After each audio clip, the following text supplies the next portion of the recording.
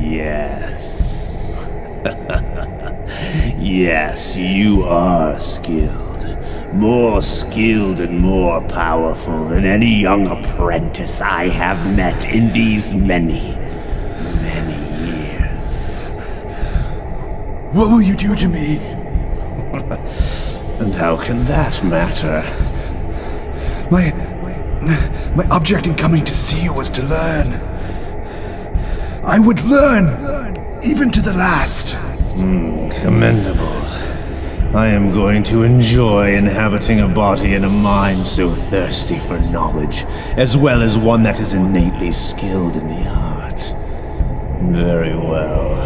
I will explain. My last lesson, apprentice. Learn it well. You cannot know, young man, the horrors of growing old.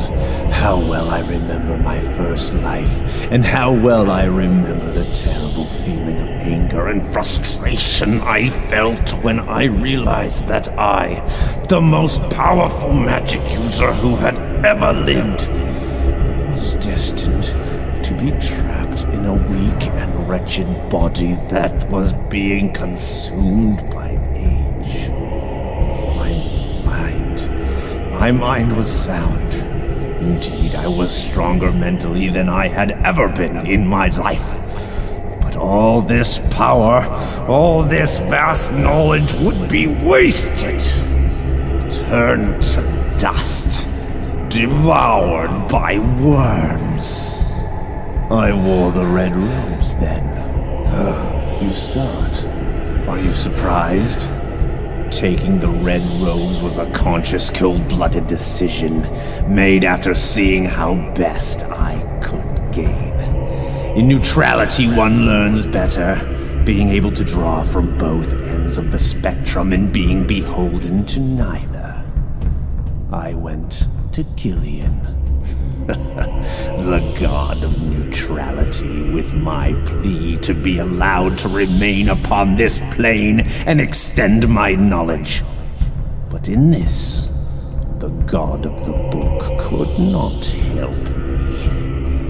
Humans were his creation, and it was because of my impatient human nature and the knowledge of the shortness of my life that I had pressed on with my studies. I was counseled to accept my fate. I see comprehension in your eyes, apprentice. In a way, I am sorry to have to destroy you. I think we could have developed a rare understanding.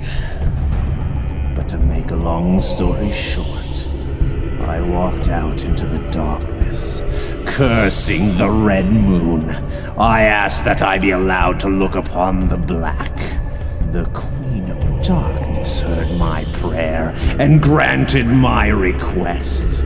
Donning the black robes, I dedicated myself to her service, and in return, I was taken to her plane of existence. I have seen the future. I have lived the past. She gave me this pendant, so that I am able to choose a new body during my stay in this time. And when I choose to cross the boundaries of time and enter the future, there is a body prepared and ready to accept my soul. Tell me how it works. Tell me what will happen to me. I will place this upon your breast, right over your heart, and slowly you will feel your life force start to ebb from your body. The pain is, I believe, quite excruciating. But it will not last long, apprentice, if you do not struggle against it. Give in, and you will quickly lose consciousness. From what I have observed, fighting only prolongs the agony. Are there no words to be spoken? Of course. You are about to hear them. They will be the last sounds you ever heard. That That's right. Relax. Fenglui Magwalnafa Cthulhu Relia. We're gonna go for talking. Fenglui Magwalnafa Cthulhu Relia. We're gonna fall for talking. Fenglui Magwalnafa Cthulhu Relia. Fenglui for talking. Fenglui Magwalnafa Cthulhu Relia. We're gonna Fenglui Magwalnafa Cthulhu Relia. We're gonna go for talking. Fenglui Magwalnafa Cthulhu Relia. We're gonna go for talking. Fenglui Magwalnafa Cthulhu Relia. We're gonna go for talking. I see you recognize me at last. So much for the body waiting for you in the future. Did the great Parsalian send you back here, little mage? No, I came myself. I am master of the tower now. That's impossible. You underestimated me. You wrenched part of my life force from me during the test, in return for protecting me from the drow. You forced me to live a life of constant pain in a shattered body, doomed me to dependence on my brother. You taught me to use the dragon orb, and kept me alive when I would have died at the great library of Palanthos. During the War of the Lance, you helped me drive the Queen of Darkness back to the Abyss, where she was no longer a threat to the world, or to you. Then, when you had gained enough strength in this time, you had intended to return to the future and claim my body. You would have become me! That is all correct. What did you intend to do about it? Murder me? No. I intend to become you! Fool!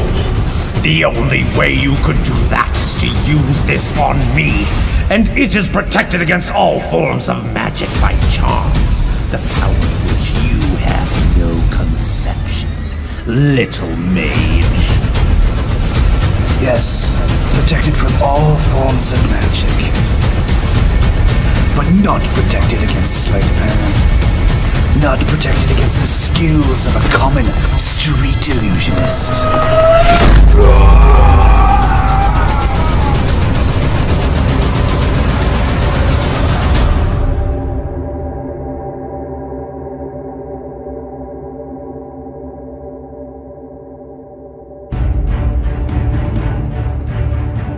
Pre-recorded in a second-floor guest room filled with tall ales and taller tales. Join a group of grown men intent on discussing the intricacies of fantasy and science fiction. Tim Gilbert Media presents Dungeons and Dweebs! I like the battle axe. Got it right to the back of her heart.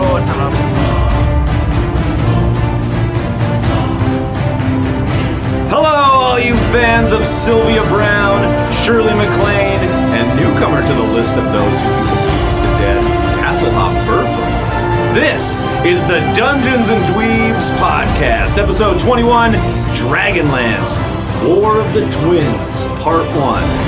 I'm your host, Bob. Are you alone in the dark, afraid, surrounded by repugnant floating minion heads? And like a handful of other visitors to the High Clerist's Tower, you suffer from having a poor quality mattress. Keep tuning in, because later on in the show, we'll give you details on how you too can have a restful night's sleep, devoid of troubling demonic influence. Fisty Slavecaller II. But I'm not alone. Across the table from me, in his bid to become the most powerful IT director in history, he studied under the revered tech guru Mr. Pants. But finally, when it was time to ascend to the office of supremacy, to become master of both Fortran and Unix, a battle of epic proportions ensued. Arcane lines of code were summoned. Servers and web filters went down. But in the end, only one IT dude remained. It's Luke. Wow, that was, surprisingly not like just chock full of innuendo. That one was a little tame. And especially when tame. getting to the fight between Fisty and Raceland. Stop calling him Fisty. That is chock full of innuendo openings. I'm proud of my PG restraints. I am proud of myself. I'm glad you're proud of yourself. Hey, here we are. What episode are we on? What'd you say? 21! 21. Really? No, what's 9 plus 10? I don't know. The podcast can finally legally drink. It's a good Our day to be listeners can here. take us out on a date. Hey! Hey, what do we got? The Dragonlance Legends. Yeah. Volume 2. We're going to talk about... Book 1. Book 1 of Volume 2. And only Book 1. And only Book 1. Yes, we're going to keep it. We're keeping it tight. Yeah. Tight. Keeping it tight. Keeping it High and short. tight. High and High and tight like a good military haircut. Which, when you see one of those out tonight at a bar, don't engage. People sporting the high and tight usually end up in fights by the end of the night. Well, either that or high and tight is the girl you're looking for at the bar. I was going to make the joke. I was going to say I knew that girl in college. At any rate, he's already started talking. It's okay. We're kind of going free flow. We're all feeling weird. We're 21! Yeah, 21. 2 mile left. He saved my life quite a few times. He's the toughest hunk of junk in the galaxy. It's Club. Greetings, warriors. The summer is quickly coming to an end, and your old Uncle Club continues to try and squeeze every moment out of this time of year. August is one of my favorite months. Warm days fighting dragons with my +2 keen longsword while wearing fur-trimmed briefs as the maidens swoon over my tan, glistening abs. Cooler nights keeping warm with flagons of hoppy, citrusy ale and buxom wenches around the campfire. Wait a minute. Am I drunkenly sitting in just my tighty-whities in my backyard? Again? Not again. Yes, officer, I'll put out the trash can fire. Yes, I know it's the 6th time this summer this has happened. Yes, sir, I realize the neighbors don't like me singing strange songs and waving around a rake handle in the middle of the night.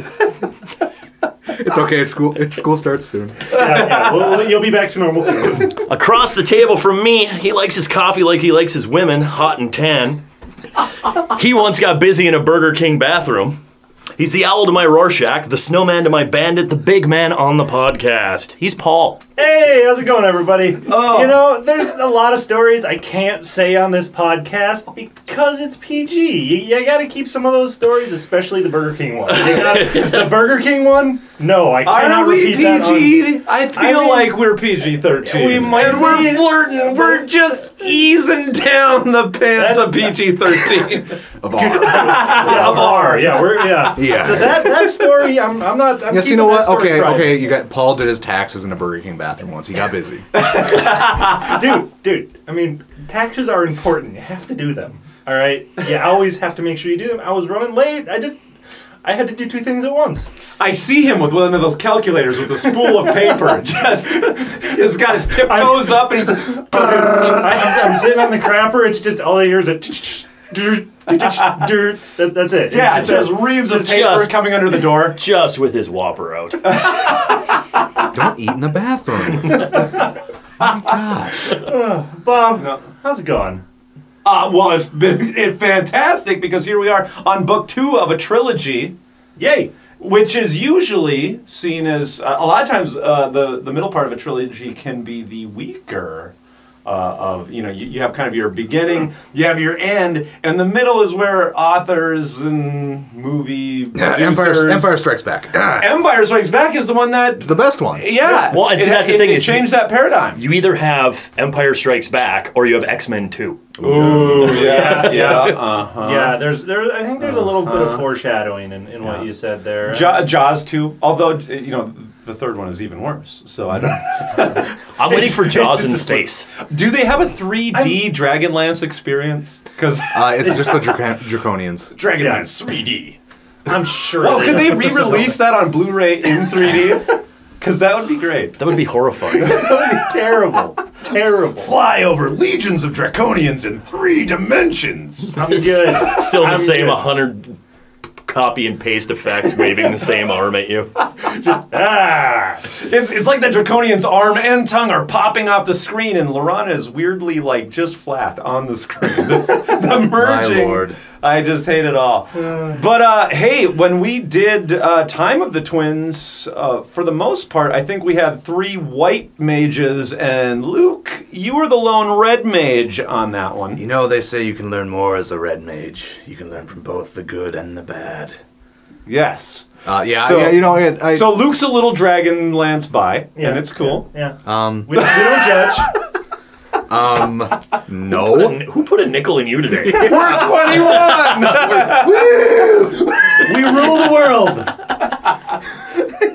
Actually, Just easing down the pants of bar. Actually, I think I did find the Dragonlance movie on Blu-ray, but it's a Blu-ray double feature. 2 movies, 1 disc. Oh boy. What? What's the second movie? Why is there? This is the second movie. It's an extended includes- version with cleaned up Oh, visual no, effects. never mind. Director's cut? No, Dragonlance is just a recommended buy with it. Oh. This is the Dungeons & Dragons 2-movie collection, includes Dungeons & Dragons and Dungeons & Dragons Wrath of the Dragon God. Oh, okay. I've watched Never both mind. of those. No, I don't know. I do not believe that the Dragonlance movie ever made it to Blu-ray. Oh. Unfortunately. Nor will it probably ever. But I want to watch those wonderful dragons. Like the holiday special. That I have started a change.org petition. I didn't. Yeah, please don't look at that. no. Don't Forget- So yeah. Forget getting Flint, Michigan water. We need to get Dragonlance on Blu-ray. Put it on hold. President Trump. Yeah. We need your help. Until I'm comfortable in my home with a Blu-ray, I'm not going to extend 1 meager dime to help people. I've in watched it. It's a good movie. I like it a lot. It's a good movie. It's an incredible movie. It's a stupendous movie. It's great. It's almost as good as me. You know, I was the one that said that we had to do this movie. It was all me. Me. Well, that got slightly political there. Wow. Before we get too political, it is hot in here, Luke. It's always hot in and here. we have an air conditioning unit in here. Which we can't turn on while we're recording. I know, but it's 3 or 4. Sorry, I was only 3. counting you guys. Yeah. 4 hot, sweaty men. 1 second floor recording studio. I feel that was a. I feel like watching that. Still, yeah. Wait, what? I mean, what you do on your personal time, man, that's up to you. You know what? Let's grab some drinks. Yes. It's warm. Bob, All right, you're I got by it this time. Oh. All right. I'll buy All this right. time. I'm feeling my dear. generous. No, it's okay. I know I'm only wearing tidy whities, but it's allowed. Come here. Can we get some drinks? No, I swear to you, man. Woman with the blue dragon. She brought me up to her room last night. did she have good Where's my time? corn purse? Why don't you fellas follow me to my plastic cupboard? tender. I'll show you how my glory is good. What'll it be, boys? Tavern talk.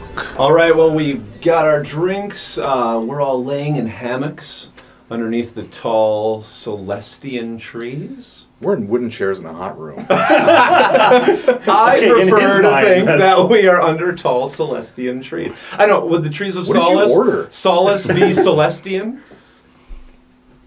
Sure. Yes. I don't know. I don't know. A solace boy. Can't survive. He could. Spoilers. Wait for it. Wait Yes. for it. Wait for it. But anyway, we've got a lot of feedback to get to on this episode, and we don't want to cut it short. But we do have a few nerdy things. So, Klob, what's been going on in your nerd universe? I've been in Vegas for the last week. What? And Yes. absolute blast. No, I'm not nerdy enough to be able to count cards or, actually have made any money. But in Vegas, and I understand there are a couple different places around the country, there's a company called The Void that has what is termed as the Star Wars experience. And it is super cool. You go into you go into this place. You get a vest, and you put on VR, and you put on this big VR helmet. Okay. And then you walk around a warehouse shooting stormtroopers. Oh, I thought you said that. I thought you were going to say the Star Wars experience was ruined expectations, but never mind. No, the whole thing. The whole storyline takes place right before Rogue One. Oh, You get a little briefing from the actual dude who plays Cassian okay. in Rogue One. Wow. K2SO is with you during the mission. But Nice. it's the VR was so much better than I thought it actually could be. It was like seeing, you know, when you see the movie shots and then you play the video game and you realize those are the cutscenes. Yeah. Oh, yeah. It's like you were actually playing the cutscene. Like you could hold your arms out in front of you and they were your arms, but in like you were hiding as a stormtrooper in the Mustafarian base. Oh, that sounds So there's like lava and stuff around, and there's stuff spraying at you like off the walls when you go by the lava, and then you're shooting it, and then finally you get figured out and you're shooting at stormtroopers. Right. And the biggest thing that got me was if you get hit by the stormtroopers, the vest punches you where you got shot. Yes! Oh, get out of here! And it feels like a paintball. Oh, man, that's awesome. So it just snap, and it very cool. I highly recommend if you guys are ever in one of the areas that has this, go do it. It's really cool. Man, yeah. And you walk through in like groups of 4 Okay. or 3, and I ended up being, it was just me, so I ended up being with this dude and like his 12-year-old daughter. Right. And when you look through the VR goggles, you see them in their stormtrooper gear. Yeah. In the armor that you're all in. But it actually reads it well enough so that it was him and I, and then this tiny little stormtrooper. But it was all proportional. And If you didn't do the "Aren't you a little short for a stormtrooper"? oh, I did. I did. Good. Okay. Now, could you wear glasses? I'm somebody that I have terrible eyesight. I need glasses. Can you wear glasses with it? I think you can, Okay. because everything's padded in there. So perfect. I think you can. But need to go to Vegas. Just very cool. And then you get to the end, and you have this NPC that you're with, and he's kind of guiding you through all this stuff. And then you get to the end, and the NPC's standing like directly in front of you, and all of a sudden a pipe comes out of nowhere and like skewers him to the wall right in front of you. Wait, don't spoil too much. I'm going in October. I'm gonna go to this. I know, but it's super cool because you look over to a dark hallway and there's. And then you get your butt kicked. Oh, that's awesome. Well, no, okay. It's all been spoiled, Claude. No, it's cool. Okay. I'll go again. There is also a Ghostbusters one too that you can go that you can go through. We need to do a road trip. So, Dungeons and Dweebs road trip. There we go. Yeah. So Paul, you said you had something going on as well. Well, this is a little bit of a weird one. I went back to some old movies from my childhood, so 90s era, I guess I would say. So a little bit earlier than the movies you would normally go to. Yeah, I don't watch anything from the 90s. I know, you're like your classic 80s, 70s, give or take, right? Yeah. But it was National Treasure. Ooh. I had never watched that movie in its entirety. Hold on. I had only watched it when it was on TV or things. You know, it was just there. So I decided I'm just going to sit down and watch it. And let me tell you that actor Nicolas Cage is just fantastic. All right, Now I know Luke has something to say about this. Yeah, I'm just gonna level with you guys. I absolutely love the movie National Treasure. Nice. I don't know why. There's a point in my life that You stole the Declaration of Independence. You found Ben Franklin's glasses. I can't talk about any of that. But there was a point in my life where I didn't have internet, so all I had to go on were the DVDs that I owned. Yeah. I got National Treasure for Christmas one year, Yeah. and it's been a movie that I've watched, and it was one that I could always just put in and just kind of watch, and do stuff, but come back. But I actually love National Treasure. And I can't. So you and Paul are fighting right now. Yeah. Over his dislike actually, of the movie. Actually, yeah, and we're moving out of this house that Was we were this the renting impetus together. of you guys not living with each other anymore? Yes, it's National Treasure. We just can't do it. Yeah, I mean, I can't. I cannot be in the same household as somebody that likes that movie. John Voight should have won an Oscar. I love that movie. First of all, Paul. All right. Are you done with the National Treasure? National Treasure is a national treasure. Yeah. Yeah, okay. Just like Maybe Nicholas so. the Cage. Nicholas the Cage. I do have one other thing as well. We got a gift from friend of the show, Neil. He also took part of it as a 1 year. We've done the show for a year now, so he knows we like to play Magic periodically. So he bought a pack of the Unstable magic. Oh. We each get 7. Oh my 7 booster God, packs to what? open up. Oh my God! These have already been opened. Yeah, it's what's called a repack. Yeah, a repack. Neil, So he did awesome. get us this as a hey. We've been doing this for a year. I know he's coming on later on for some of the other Yeah. for some of the other books and things. Oh, how so cool. He got us this, and I just What a had to fella. say thank you. That is So, awesome. It's a repack of the Unstable. We each get 7. Are we supposed to do an opening on? I think that would make terrible podcast. That would be Yeah, the worst. Absolutely. Hey, I got a card. You guys see this card? It's a card. It's a card, everybody. So So this what your card? what I have here is a card that has a green creature on it. But that would be we almost each a- get 7. I'm doling them up right now. So thank you, Neil. That would be almost as bad as if we were actually performing magic Yes. on the pod. on the podcast. Magic on the radio. Okay, one of our listeners choose a card. I'm gonna say you chose this one. Okay, this is the one you chose. Right now I'm shuffling it around a whole bunch. Oh, it's hovering above my head. Look at it. Look at it go. Like remember when the magicians would do the trick on the TV screen? You know, choose a card, put your finger on it, all that kind of stuff. Paul, where did you pull that rabbit from? Don't worry about it. I That's learned a lot awesome. of things in the Burger King bathroom. So thank you, Neil. Yes, thank you, Neil. That's awesome. Okay. Member of the show, not friend of the show. Yeah. Member of the show, friend of the show. I didn't remember Yeah. what you guys called Fellow them. fourth chair. Yeah, fellow fourth chair. I was Also gonna- known as red shirt. We also yes. Which we you do are wearing have- right now. Yeah, I know. Of course, we do have some cards here, some tokens that are foiled. I'll talk about those later. Guys, I When wouldn't we're be. not I on wouldn't. a I wouldn't be podcast. opening them right now. We don't have sleeves right now. We don't have they're- sleeves. they're- It doesn't matter. Tournament starting soon. You boys might want to sleeve up. Guess who's staying up all night playing magic? Okay, wait. Can we derail and can you please tell this story? Because I think this is a great story.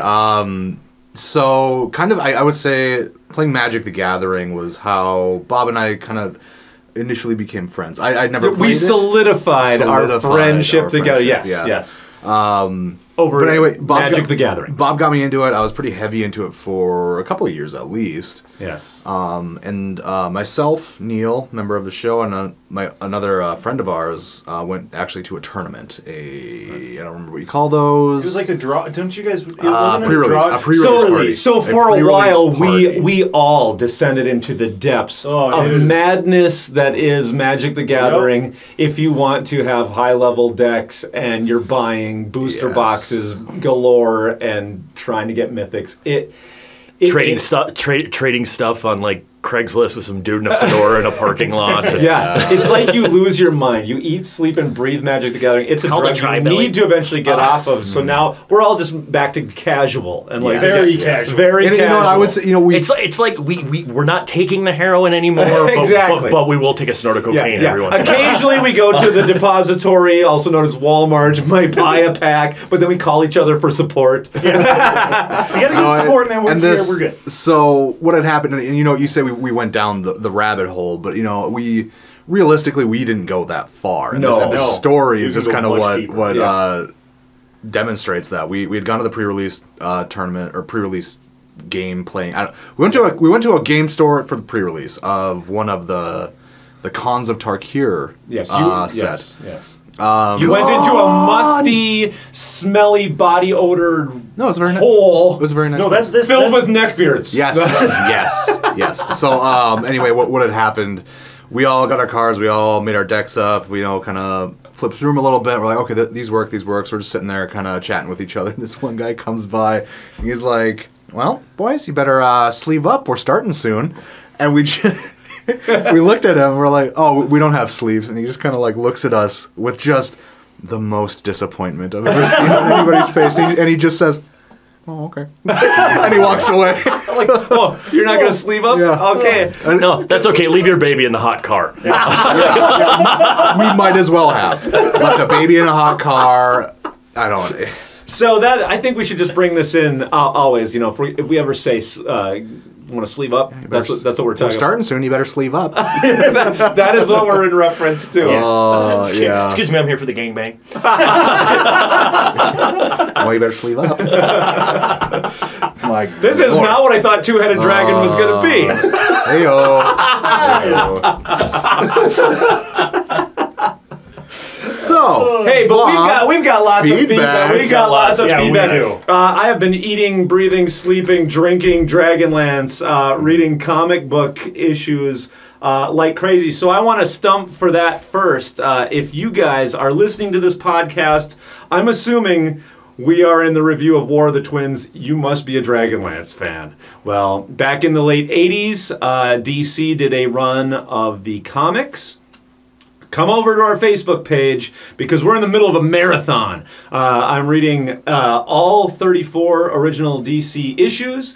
I'm posting one review every single day of my thoughts, but I want to hear what you guys have to think about it. We've gotten some great responses, some good conversation, had a lot of fun with some of the ads and everything that are in there, listening to some Smooth Up In Me by the Bullet Boys.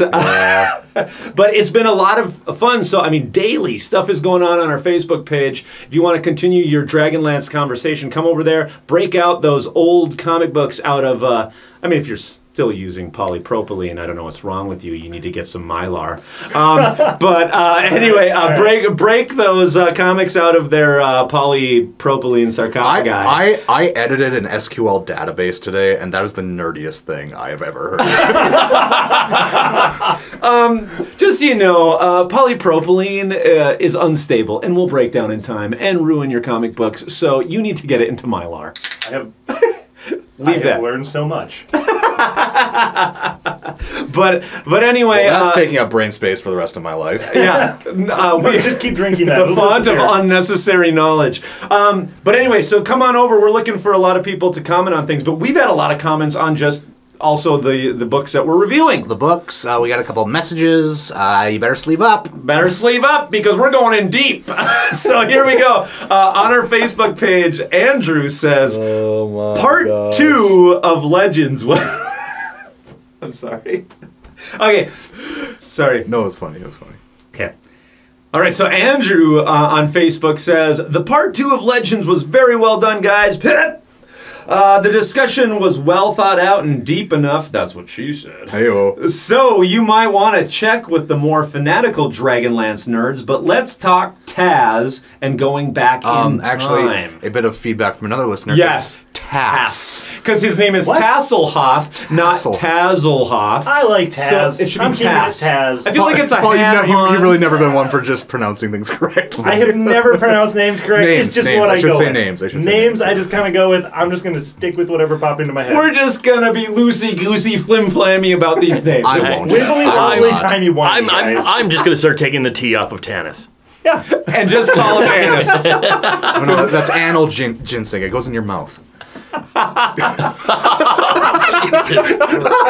Wow. You know what? Okay, Hi, kids. I gotta talk about the old Tanis here for a second because I have not liked this character since the last review, and now coming back, it's like he's his own Tulpa. He's created his own essence that like keeps coming back. Yeah, because I think in everybody's mind you should know what Tanis should be like, and I thought the books kind of disserviced him, made him kind of whiny and everything else. And now he's coming back into the comic books. As of recording, they're not posted yet, but by the time this goes out, they will be.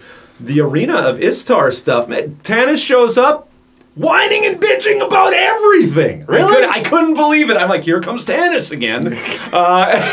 Even when comic book writers do him, he still becomes, I can't take it. I mean, if he was written that way enough, that's just then that becomes his character. Yeah. But oh man, I don't know. And I feel like I'm like this old 40-year-old dad who Tanis shows up to date my daughter. I'm like, first of all, hippie, take the feathers out of your hair. And that hair is going to be coming off here soon. I hope that there is actually somebody out there named Tanis, and one of your daughters at least dates him for like a little bit. You'd never believe my daughter's dating this guy named Tanis. Oh, you would not be that calm about it. You'd be screaming at the top of your lungs. What is the world? This is a tulpa.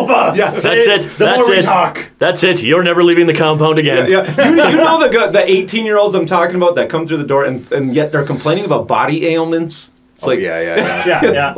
they're Oh, my 55. back hurts so much. Yeah, it's like, oh, you're 18. Shut up. Yeah, it's called a growing pain. Shut up. Everything's regenerating. So but anyways, what did Andrew on has to say. Facebook. Sorry, Andrew. So I'll backtrack a little bit. He says, so you might want to check with the more fanatical Dragonlance nerds, but let's talk TAS.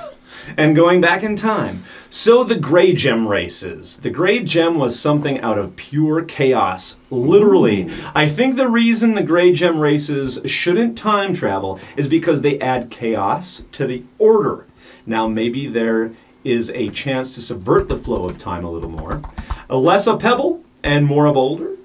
I would definitely read some stuff about the gem. Also, Danubis was originally in Chrysania's place, and Farragas was in Caramon's place. I could go on, but hey, spoilers. Yeah. Yeah. So we took a little bit, I wouldn't say a deep dive into Grey Gem races. No, not a deep dive. We took a quick scan. Yeah. A little scan, yeah. So there is obviously Reams, A low-speed troll. a low-speed surface troll, which we just barely dipped our tiny worm-like hooks down in. They got nibbled on, and we very quickly brought them back up. I was supposed to bring it back up. Oh, club. Oh man! But anyway, the basics of this. I mean, okay, we are not Dragonlance experts, No. So we are going to get all of this wrong. So Yes. please, Yes. you know, whatever. We're taking Correct it. us on Facebook, all We're that. skimming all of this, okay? But there was this god called Heidekel. And Heimdall. Yep. Heimdall. Yeah. No, that's what I do. I just make Right. up names for the people. Right. That's my stick. Yeah. Yours. Okay, go on about Hyman. So, so Hyman is just chaotic. He breeds chaos. No, not really.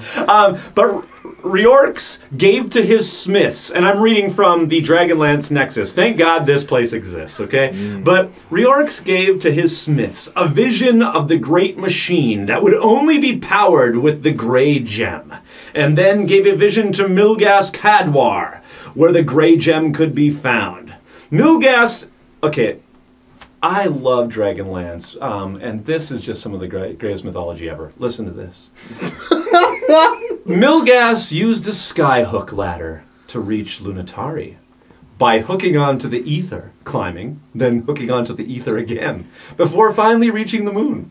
You know what? Actually, People Bob, shoot Bob some you know what ladders. I found is actually that if you Google Grey Gem races, there was a horse named Grey Gem, and you can find their race records How did Grey Gem do? in the Equibase. It's your official source for horse racing. Okay, so the guy finds a rock on the moon. So Okay. yeah, basically, he uses his weird hook and ladder system to climb all the way to the moon, regardless of no air.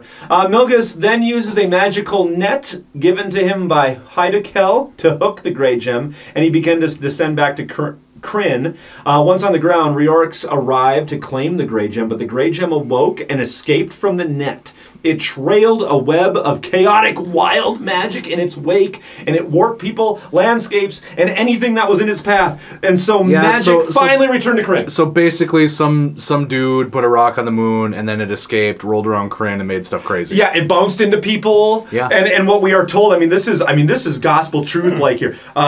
Stubborn orgs became minotaurs, and dowdy smiths became dwarves, and kind of scatterbrained smiths became gnomes, and other smiths became... There must have been a lot of smiths. Yeah. And Well, if you look in the phone book, there is a lot of Yeah, smiths. there You don't are. want to know what happened to the Andersons. And the Johnsons. Wow. The stone swelled them up like, I don't understand. And the sea elves and all this. So I guess... So a rock came down from the moon. So basically, created you different have the original races, and you have these things called Grey Gem races, which were created by a rolling rock. You know, a lot of kids have been created by rolling rock. Yes, by the they way, a couple of them. a couple of them at least. You know, fancy pants people in bars cracking open a rolling rock. But in anyway, 1993, because that's when Rolling Rock was fancy. this is true. That is true. But you have all these races that are called the Grey Gem, and they supposedly are more born of chaos, and so if you have Tasselhoff, who is a of the chaotic races. That's why he couldn't go back in time, because it would add chaos. So exactly what Andrew said. Yes. Exactly what he said. We're just talking it out for our own purposes. Because we don't understand this for anything. Basically, any of those races have a chance to be a bigger rock in the stream of time than just a pebble. Yeah. They're a chaotic boulder child. Yes. Yeah. Yes. Hey, watch your own bobber. Yes, true. Quick bit of feedback from Twitter. Sage Murray OV said, do the Wheel of Time books. Because I think we might have brought that up. I agree. But you know what? Okay, at least maybe the first Wheel of Time, because I think that one's pretty short. It's like only 800 pages. Yeah, we are. This podcast is on a bit of a time crunch, but you know what? It's cool. I think we'll get there eventually. We definitely There's only there so many. eventually. Well, actually, I shouldn't say there's only so many books. That is false. Yeah. Also, Lolth followed us, and I'm kind of scared. The spider spider goddess of the Drow. Yeah. Oh, okay. She's probably gonna kill from us Forgotten Realms. Yes. Foreshadowing. Foreshadowing. Okay. You know that's pretty much it. Which, by the way, our reading calendar should be updated. I would say within maybe a week or so. We're going to talk out. We're having a lot of discussion on what should go on for next year. Lots, because we're not sure where to go. I mean, we had a plan. And the popularity of Dragonlance has meant that we want to keep Dragonlance trilogies in the rotation for the foreseeable future, and so it's thrown other things into chaos as to where we're going. So we're still in the negotiations of what we're going to read next. Honestly, if you guys want us to stick on Dragonlance, let us know. Yeah, and Forgotten Realms is definitely being toyed around. Speaking of. Well, actually, real quick, I'm just kind of going through here. I had put this on Facebook, so if you're not on Facebook, just something Margaret Weiss had tweeted out 3 days after we had released our last episode. Gen Con was going on. Day one of Gen Con went great. So much fun having Joe that guy. Mangiali. That one. Limoncello. Mozzarella Tutti Frutti. Joe, the gray guy from Magic Mike. She was in the booth with him. Today, Larry Elmore and her have a panel at 1 p.m. blah blah blah to talk all things Dragonlance. In parentheses, the things we can talk about. Smiley face. So that was a little exciting. Our friends over at PB Publishing had added us on that just to make sure that we saw it. Yes. So we did also get a comment on a post from back in July 24th of 2017. Just somebody expressing that he had found our podcast, thought it was cool. Hey, a Dragonlance podcast, and then kind of expressed how disappointed he was with our views on the book. And I had commented back, and I do want to just air this out for people who aren't looking to go all the way back to a post just like I just did. I did a little bit of tap dancing there. But we are not a Dragonlance podcast. Don't let the Dungeons and Dweebs title fool you. Yeah. Actually, this has nothing to do with Dungeons and Dragons. Yeah. We're just a book review podcast that happened to start with Dragonlance, and we do enjoy Krynn and the world and the people we've met through these books. Right. But first and foremost, we are not a Dragonlance podcast. Right. So there is a really cool podcast out there about that is Dragonlance centric, and so if you look them up, check them out. They're really good. It's called the Dragonlance Canticle. And they are the guys who are steeped in lore and know everything about it. They are essentially almost real world. Oh God, what's the dude's name? Anasis? Astonus, yes. If there were three Astonuses in a room, Astonai, those guys would be your source. So what you said, Luke, is right on. We love the world, and we've had our problems with the books and our loves of the books, and we consider ourselves fans. But when we started the podcast, it was like, hey, we're going to give our honest reviews. We're here to have fun. We do like to send up stuff and just really make fun of stuff and over-exaggerate stuff as well for, like, humor. So when you come to the table, we don't want to offend anybody. We just want to have a lot of fun. And sometimes, just like anything, you'll see, hey, my biggest love is Star Wars. We are moving on to the Timothy Zahn trilogy, a trilogy that I hold as my holy grail from childhood. We'll be making fun of that series too. Well, and it's not making or not really making fun, but we're just making light, right? Well, exactly, and that's one of the things that, as a critical podcast, as a podcast that is reading books and dissecting them as much as we are, that's something we do. That's right in our title. We're a book, like Luke said, we are a book review podcast. And if we're going to maintain internal consistency, and we haven't gone far yet, so that's why I'll keep going to, Pierce Brown. But if you look at like novels like Pierce Brown's, who are going to have their lovers and detractors, those books, but his plotting was super tight without a lot of plot holes. Dragonlance, not tight.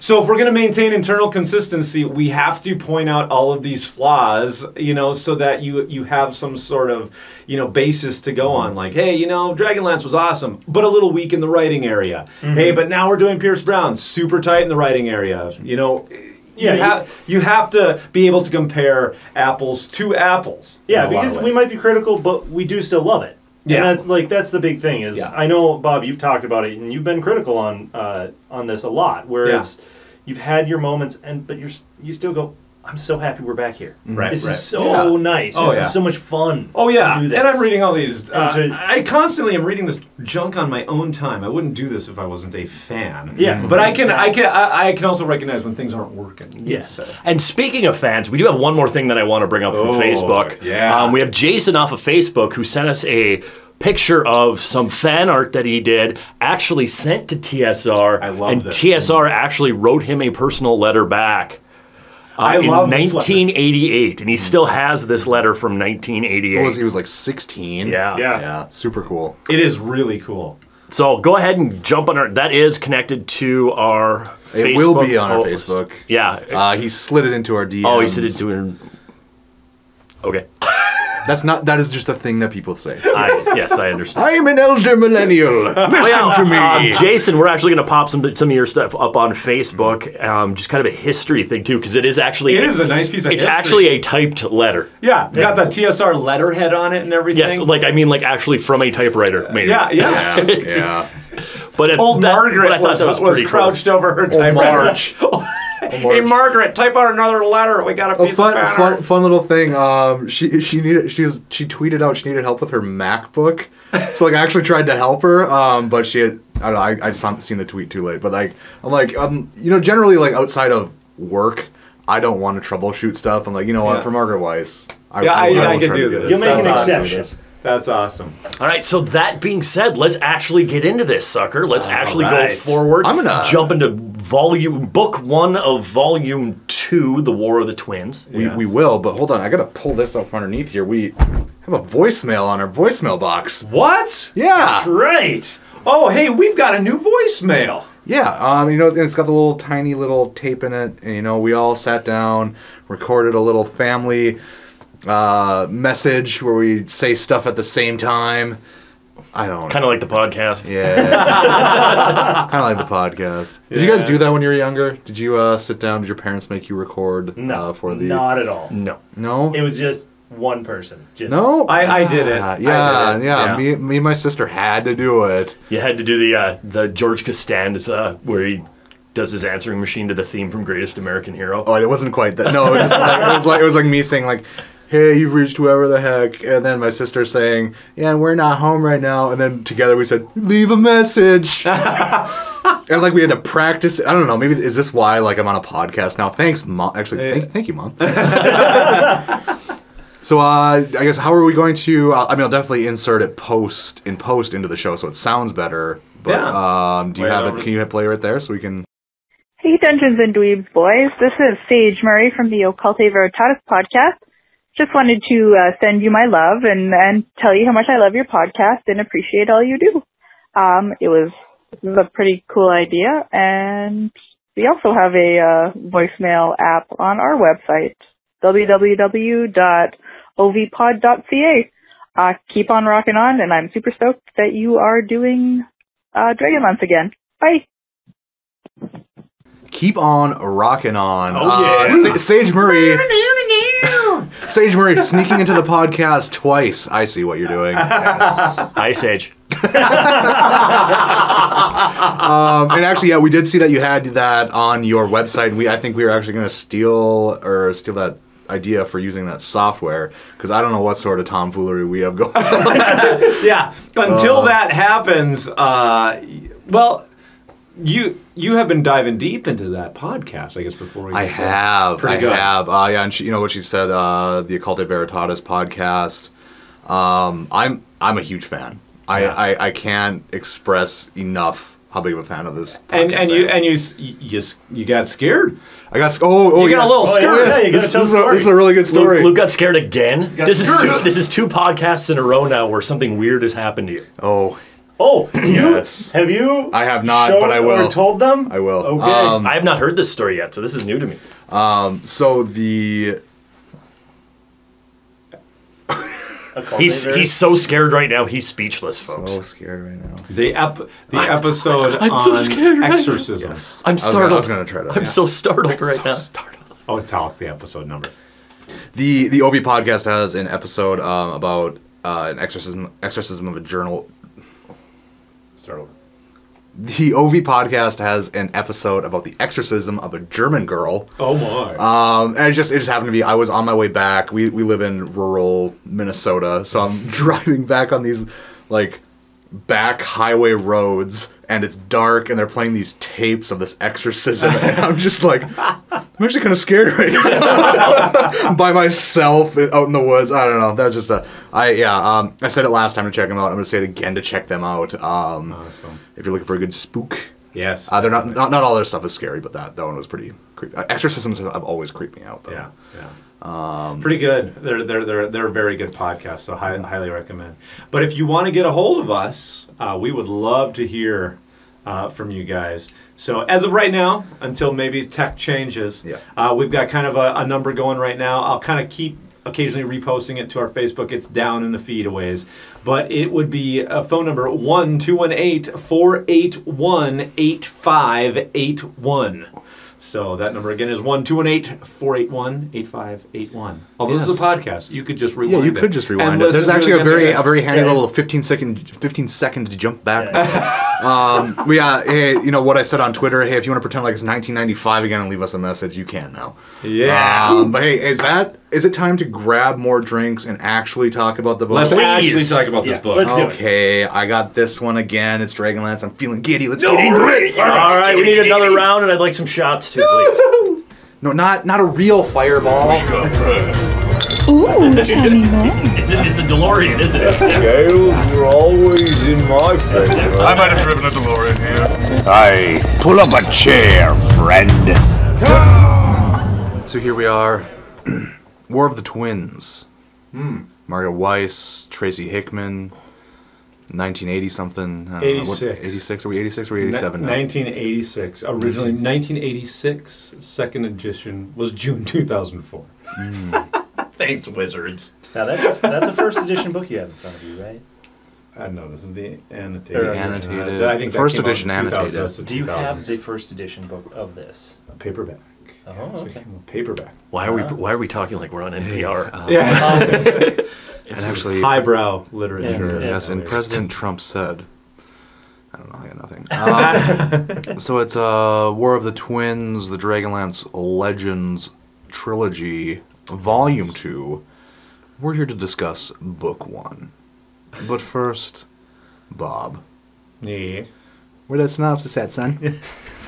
Well, keeping in time here with Caramon is, watching the Duke boys that night on Hey, his you know telly. what? Only thing harder than keeping up with the time traveling Caramon is making sure my wife's fed. Hey, doggy. What? I just traveled back in time, and now I'm back in time, but not right to my time. I'm to a time slightly before the time that I went back in time from my trailer in the trees.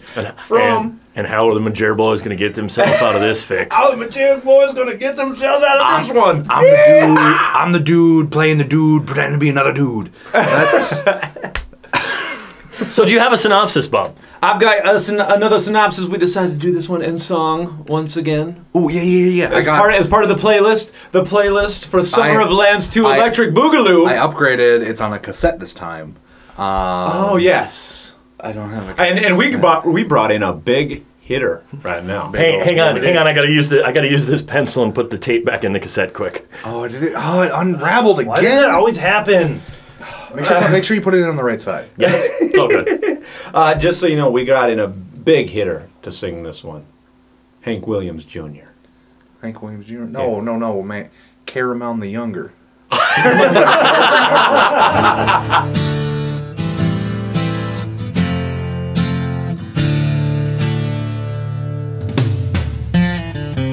The king priest brought on the edge of time, and the blood sea of his star is turning wide. Creatures in darkness all around, I can't take much more, I'm going down. Well, I lived up in the trees, you see, Tika and that gully dwarf rapping me. I was a beer-gutted do-nothing, barely alive, but a soulless boy can survive. A soulless boy can survive.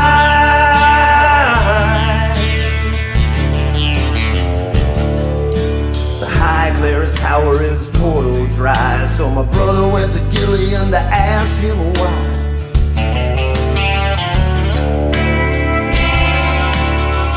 Of the dwarves is where it all goes down. The hammer of Karis didn't help those clowns. They say the death of my brother will come in time, but a soulless boy can survive.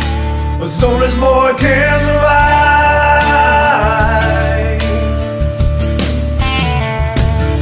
The dragons can't burn us out, they just don't make us run. If my sword's in my hand, I'll get the job done.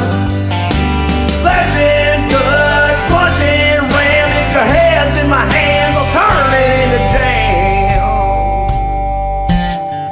My brother wears the black, he's a master of time, and the Dark Queen better not sleep tonight. For Cataclysm will fall, and racing will rise, and a soulless boy can survive. A soulless boy can survive.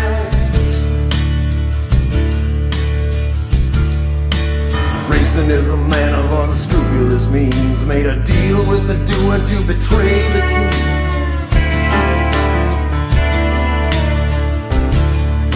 The ground ran red and the fortress fell. The gates came down with a mighty yell.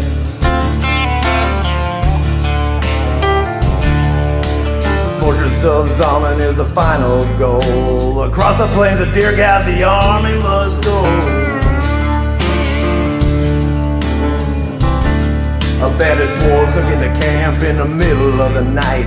The hands of dark assassins, my brother lost his wife. But death won't stop him, gonna keep up the fight and take it to Cataclysm for the cause of right. Cause a soulless boy can survive. A soulless boy can survive.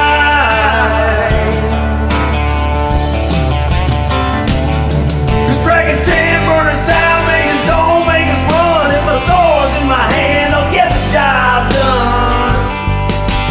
Slashing, good, punching, ram. If your head's in my hands, I'll turn it into jam.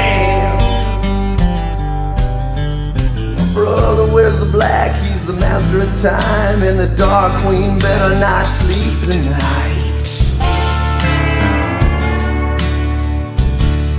For Cataclysm will fall, and racing will rise, and a soulless boy can survive. A soulless boy can survive.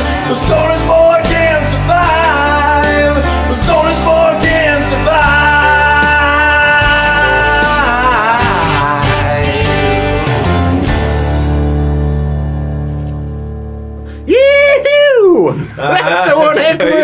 Did he? I don't know. You guys. No, yeah, that's something like that. So Yeehaw! Well, woo! Yes. well, that got me all fired up to talk about this first book, War of the Twins. Well, you know what there, son? Why don't we get right into it then? Let's go, Bobby Ray. All right, we're gonna start here with book 1. The river flows on. I actually dug this. Okay, yeah. For this short little synopsis, or not a synopsis, but this short little idea here that's at the very beginning of the book, the river flows on. I was kind of wondering where are we going to go with this? But it's nice, it's tight, it gives us a little bit of easing us into book 2, and it's not too much. Right. Actually, I'm just gonna read you verbatim my notes. Okay, that was dope. That's all I wrote. Yeah, no. No, I really like this. I guess you could call it a preface. I'm not sure, but I really like it. I'd go with preface. Yeah. Prologue. Tracy says he always likes time travel stuff, especially from H.G. Wells, which, hey, we reviewed some H.G. Yeah, Wells. if you go back in our podcast feed, The Time Machine by H.G. Wells. Which, by the way, probably one of our least downloaded episodes. So, what, you guys don't like old school sci-fi? Get schooled, people! What does the saddle look like? That is the key question of that entire podcast. What did the Time Machine and the saddle look like? I mean, the Time Machine by H.G. Wells forms the basis of all time travel in the modern world. It is referenced continuously. If you don't know H.G. Wells, you don't know time travel. Learn, people. So I'm just going to read the last paragraph. For those who survived the immediate destruction on Anzalon, death came slowly, in hideous aspect. Starvation, disease, murder, war.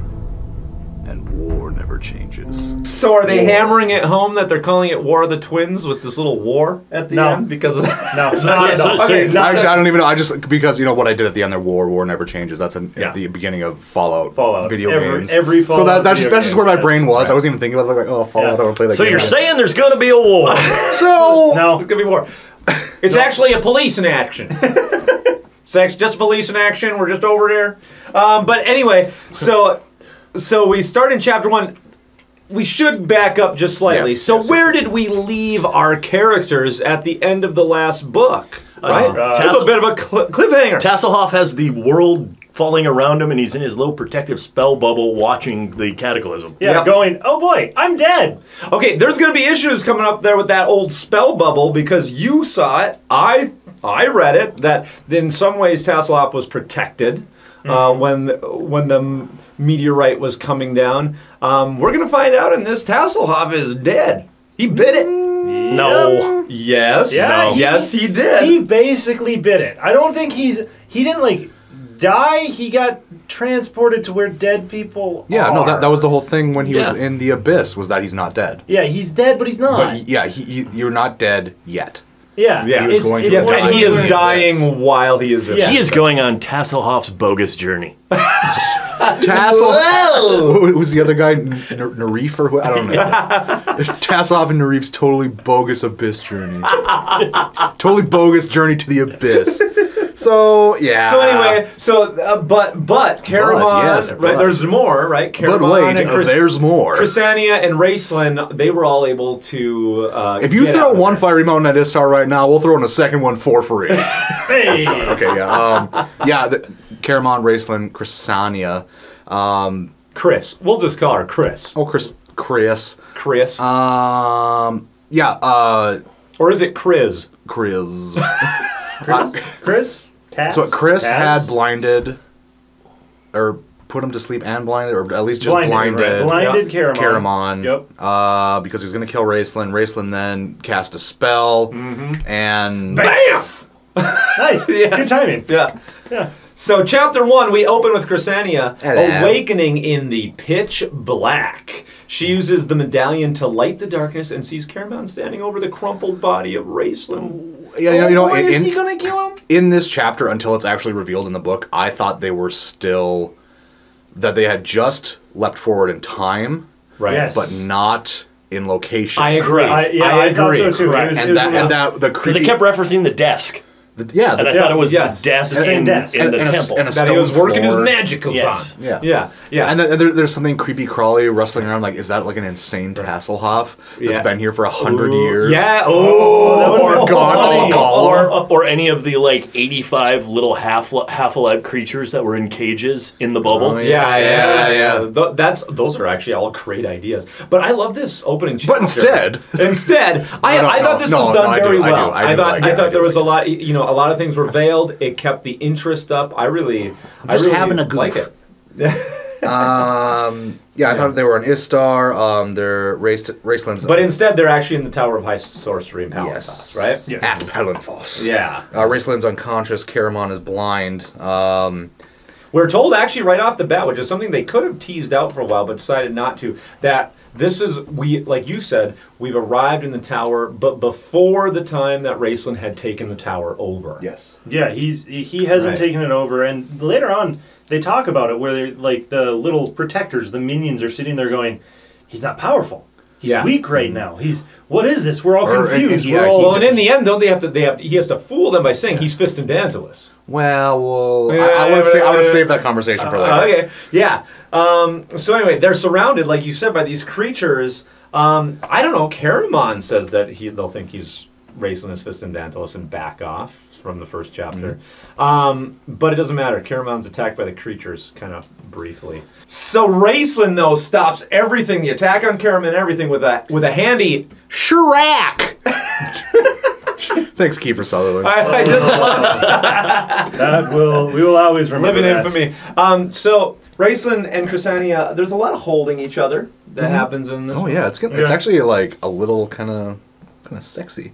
Yeah, well, yeah, there's attention. And I maybe slightly suppressed or repressed the stuff from the first book, where I've always found this relationship a little off-putting and uncomfortable, which I'm not docking the book for. I think that's good. I think it's brilliant. It's supposed to be. Yes, exactly. I think that's because a good thing. he totes wants to get up in that, but he can't because he needs smooth opinion.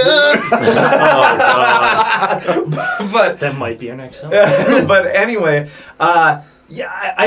But coming into it, the second book, I'm getting desensitized to it. I'm more comfortable to their relationship. But I guess I don't. I'm doing better, and I think it's because they're in a situation that I like. It's not some weird time. Well, stuff is happening. They're not just sitting in a room staring at each other, sweating. But actually, they are just sitting in a room. But I mean, like, but they're cold this time. They're not sweating. Yeah, their lives are kind of in danger. This room is described very well to me. Right. And it really bridges into chapter 2. All of these kind of run together, and we've always said Weiss and Hickman do ghosts, and they do. Yeah, they do dark well. They do dark well. Yeah. Hashtag bring back Darkenwood. When things are not illuminated by the light of reason, things go very well for this team. But yeah, even segueing down into chapter 2, Chrysania is left all alone in the darkness, and she feels all this cold and evil. Yes, because and we're going to start a little bit of a theme for this part of the book where Raceland's unconscious, but he can come back to consciousness when it's his convenient. Yes. When needed. Raceland ex machina. But I don't know how wizard fatigue feels. Maybe.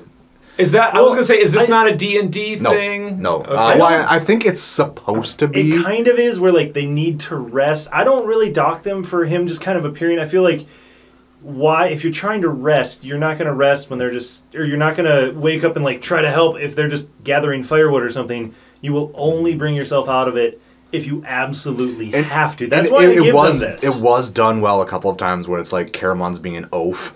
And Raceland's like, ugh. Like, he's just like groaning. And it does kind of feel, you feel the passage of time here, because you do kind of feel where Raceland's resting, he gets one hit point back, something happens, he has to go, ugh, and spend that hit point, and then he's out again. Yeah, right. Yeah. If there's one thing that I'm going to miss, but I like this little last callback to it, is Chrysania is when she's alone in the darkness. Immediately, I thought of this idea of like, okay, in the last book, which was really heavy with like religious allusions, she has made her choice to follow Raceland and has now bamfed into this.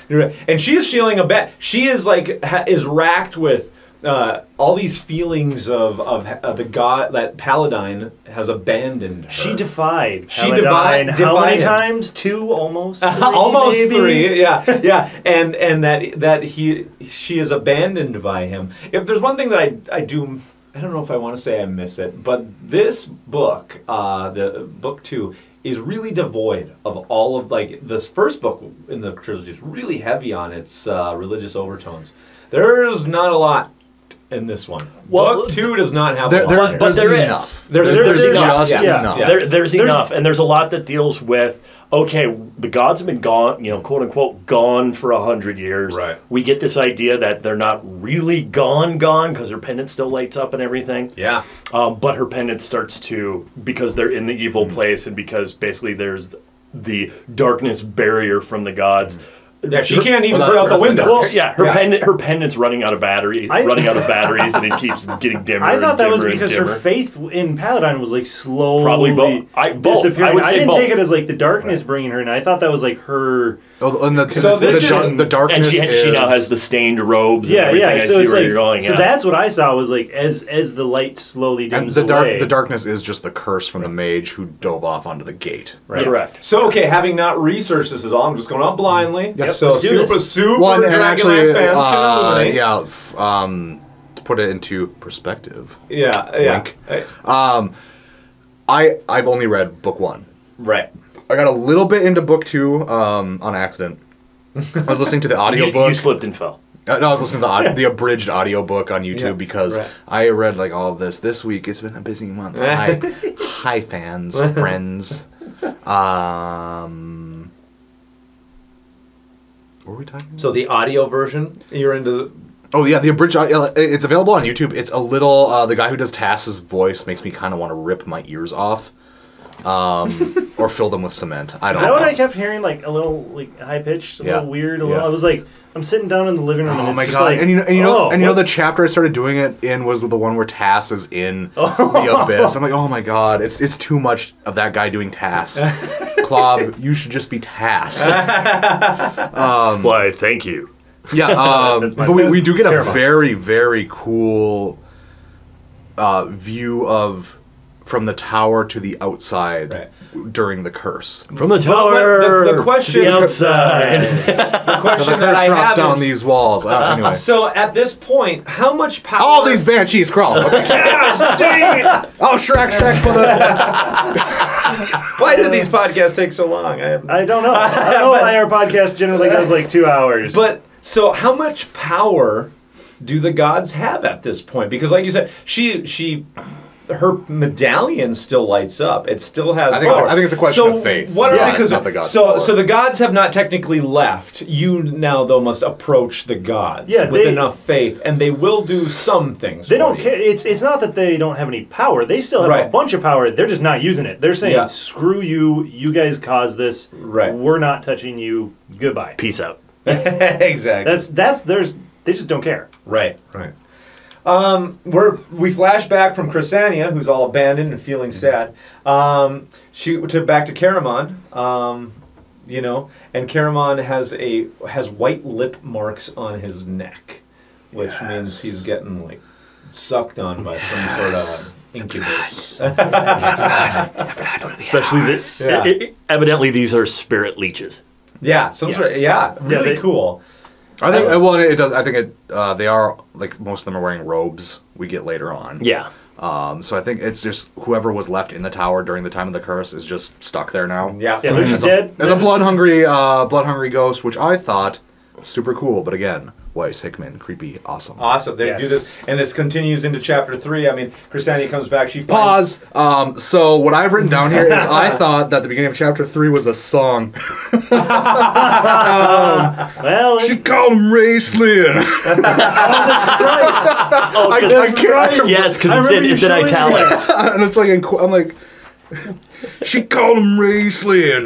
But then fisting down to this. I'm like, what is this? It's like Michael Williams, what are you doing? When you told me that, I was like, it's like an 80s just hair metal. You can go back and just something by the Bullet Boys, perhaps. Never had something by the Bullet Boys. Maybe because that was in my brain at the time. Maybe. I don't. It was late. Yeah. Like, I'd been writing notes, and I just look over at the book. I'm like, what the? How can we be certain? Blood smell is driving you mad! I don't know, I can't. So Tracy says, here is the first indication to us that the flow of time has been diverted from its previous course. Oh, yes, he was not supposed to come back like this. Yes. No. Yes. Through the front gates, he was. He comes too early. Yeah, right, because chapter 3, we have these great floating minion heads that can talk. Yeah. You're welcome, guys. Luke is not in control right now. Luke and Claw both just died a little. But here we have in chapter 3 where, I won't lie, by this point they're doing darkness well, but I am feeling that it's plotting at this point. Yes. I was getting a little Yes, bored. get up and do something, sweetheart. Yeah, I'm like- Don't just sit there and cry. Yeah. Get up and then she finally does. She goes over, she rips the curtains down, makes some little blankets. She covers up Caramon, goes and rips another curtain down. She comes over, snuggles with Raistlin for a while underneath the curtain. Yeah, there's a Our lot of- body heat will keep us warm. There's a lot of like post-apocalyptic survival, but it's kind of boring as well. it Like you know, really- a lot of inner thoughts. I don't know. and- No, I liked it. There was an immediate threat around them. I agree. I like the thread. It just seemed to go for too Yeah, I was long. gonna say the thread is awesome, and what the picture that is painted is really cool. But the chapters altogether are a little bit too long. So you're stuck in that awesome situation with not a lot happening. Just for me, just a little too long. Yeah. It's happening just a little bit too long, where you're starting to drag down. But then chapter 3, things start to pick up. Yes. Yes. Because There we we go back in time in Raistlin's mind. Well, we get a nice, awesome, big long chapter that should have been a part of book or I was gonna volume say, 1. the reason you are a red cloak is Yes. because you were like, why was And this? actually, you know, I did have a big long conversation with Brendan on Facebook. You know, he had brought up some points about the last half of Time of the Twins. Yes, Yes. that's the book. I'm sorry. Test of the Twins is over yonder, and it keeps catching my eye. Sorry.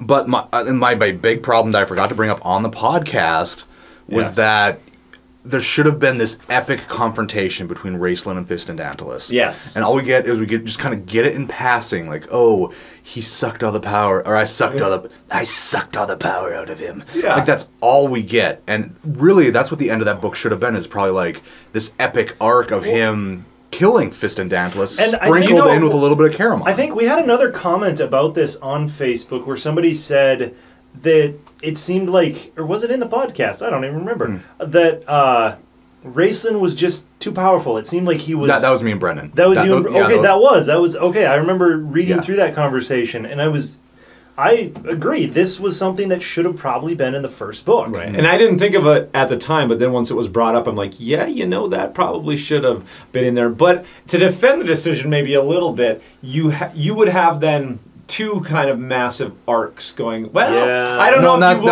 That's what I'm saying. You don't have the Caramon thing be a massive arc. Yeah. But I think that Caramon starting out the book the way they did, in order to be able to get Caramon to the point where he's Warrior Caramon Yeah. again, we had to go through that. I was gonna I actually liked the fact. I wanted to find out more about how Raistlin killed Fist of Dantalus. I liked the whole fact in passing, though. Because of the fact that it still leaves that big question open, like we talked about last time, about who really is who in the whole Raistlin, Fist and Dantalus. And we get a big old chapter about this, and at the end, you still don't know. I know. Here's what I like that. No, it's good. I do Yes, like the yes, Bob. mystery. Because now at the end of this, we're almost, now when we get this little backstory here, I'm almost thinking, is Fist of Dantalus really real? Was he ever actually a person? You mean is Fisty real? Or shut up. Do not I call know him it Fisty. happens. Or is Fist and Dantalus, Shut up, Bob. has Fist and Dantalus been pretending to be Raistlin now? That was a thought that crossed through my mind at this. Here's what one comment on what we just talked about, though. I think it's kind of, again, that epic story narrative of the hero's journey that you want to... I think it was a smarter choice to go with the everyman. Caramon is kind of the everyman. Yes. Raistlin is no longer a person who people... Not everybody. I know there's tons of Raistlin fans, but nobody can identify with him anymore, or a lot of people can't. So I feel if you follow him, he loses his mythos. Yeah. Like, just like when you go back in time and learn about how Darth Vader became Darth Vader, it's not cool anymore. Okay, no. You know what I'm no, saying? You know what I'm saying? You got to leave stuff in That is mystery. George Lucas's fault. First of all, you could have made that cool. And I will. That's true. You could have. No, let's start when he's 10. Why? Sorry. I will say too that I agree with you, Bob, where you had to follow Caramon because earlier especially in the first 3 books, he didn't really have an arc. This is his arc, and he has to have something. I agree. If we just went with the buff Caramon, who will just follow his brother's orders, why are we reading? I'm going to disagree. You know what, Luke? I'm going to say, pull back the curtains, because I always like to say, hey, these are real people writing these books. I wouldn't be a bit surprised if on the cutting room floor, that fight was in the first book. And when they were plotting out this trilogy, they said, okay, our first book kicks butt. We have the Raist and Fisty fight, and we have the destruction of Istar. What are we doing in the second book? I'm jumping ahead of you a little bit. Yeah, so was book 2 just always doomed? I kind of feel okay. Yeah, I'm going to say it right now. I think book 2 is the weakest of the trilogy. And I don't know. You are the weakest link. Good yeah, and if it didn't have this Fisty fight, it'd be really bad to me. Okay. You know, so I feel like they almost pulled it out. And because it is weirdly, like, why would you throw this massive fight into a memory in chapter 3? Yes. It saves book 1 in my mind. Maybe that. Like, I do want to rewind real quick before we get too far ahead of it. That I disagree with you, Paul. I'm all right about Caramon's arc in book 1.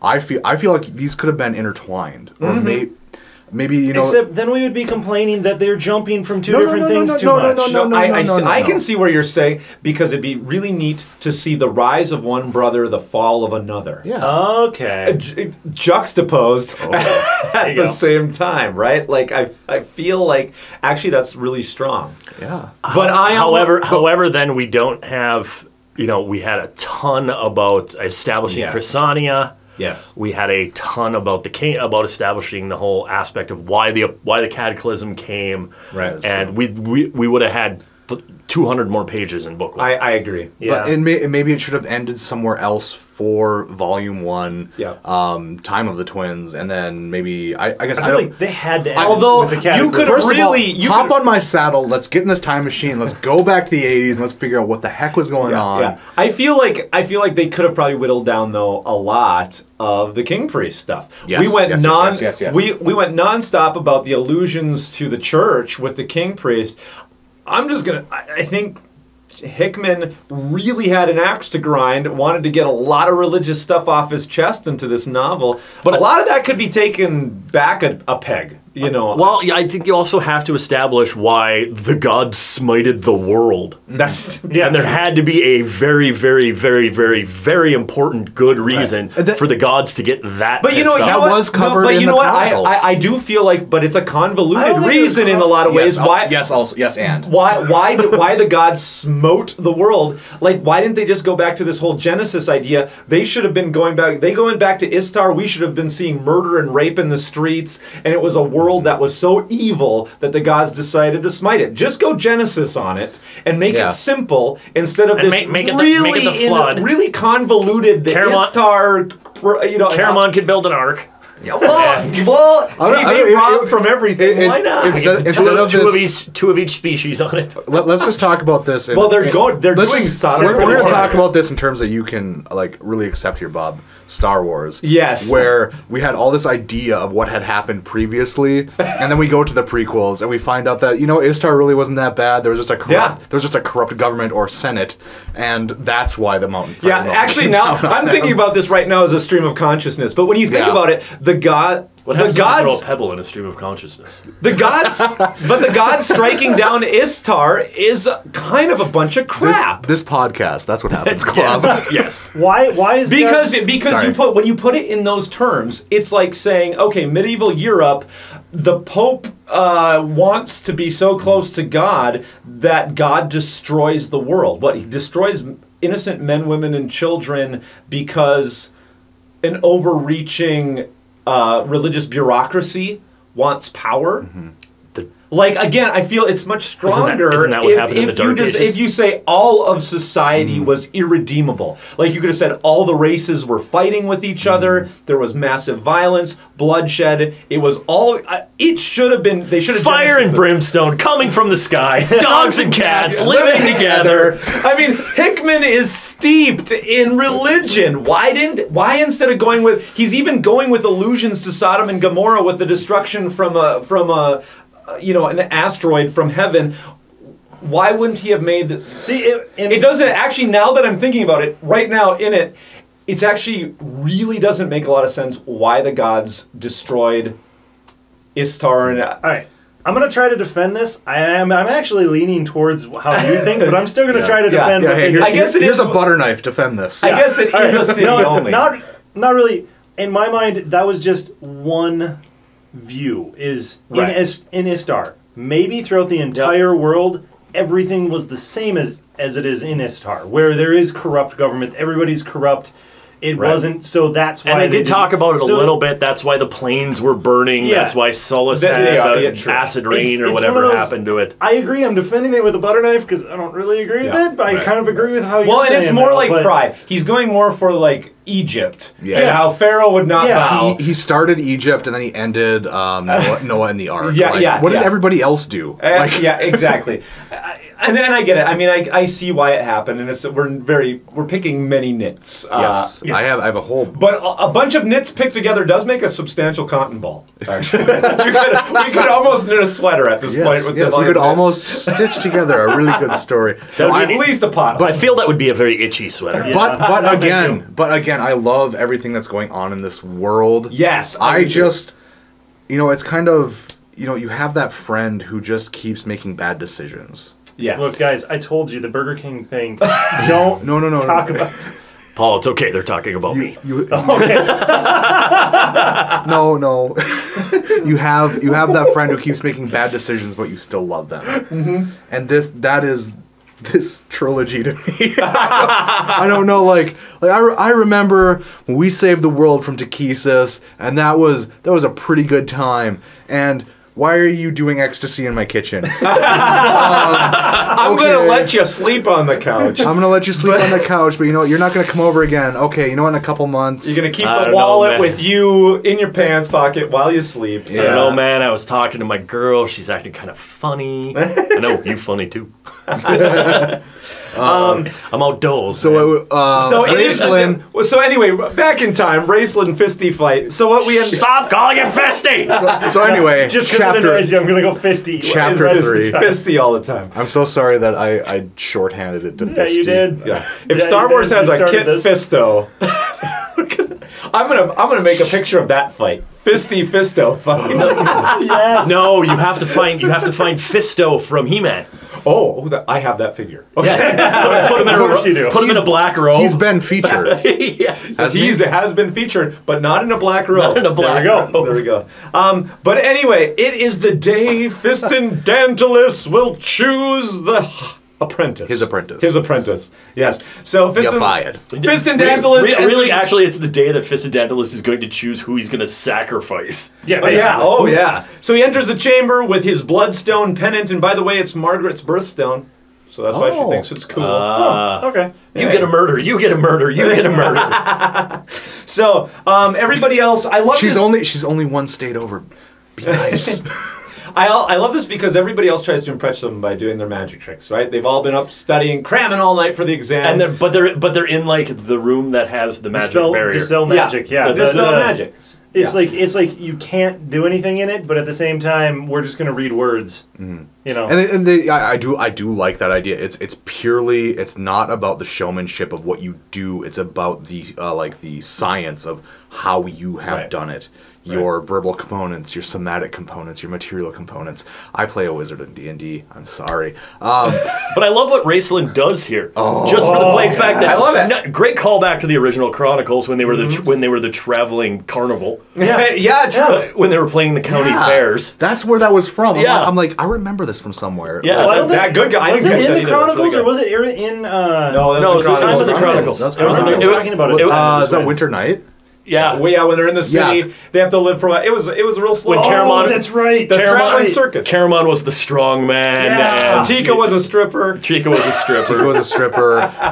Tika was Candace Tika was the weird snake lady that for some reason you ate and felt weird watching. She was sitting next to redheaded your, Britney Spears. sitting next to your father. what did Tanis do? Like he could see people in the dark or something? Yes. What do your elven eyes see? Whatever he did was stupid. Yeah. Does that surprise you? And It was he Tannis. complained in the corner. But all of a sudden he cried a lot. does a bunch of sleight of hand. He does a bunch of what we would call in our real world Earth 616 the C-134. magic. C-135, I'm sorry.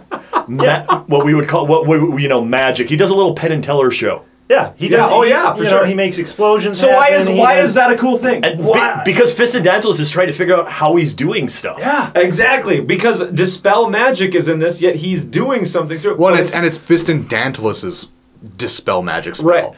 Yeah, it's not like some apprentice's uber weak powerful. thing. It is the most powerful dark wizard's dispel magic, yeah. and he's just But saying... Raistland for like a hot second, Raistland, everybody thinks has tricked him. Is more powerful than anybody in that room. Like, yeah, he's tricked How? him. It is brilliant, and I love it. So that means that he will choose Raistland as his apprentice. but he does figure it out. You've admits it. won. Yeah. Well, feeble fisty. Who wants to be an apprentice?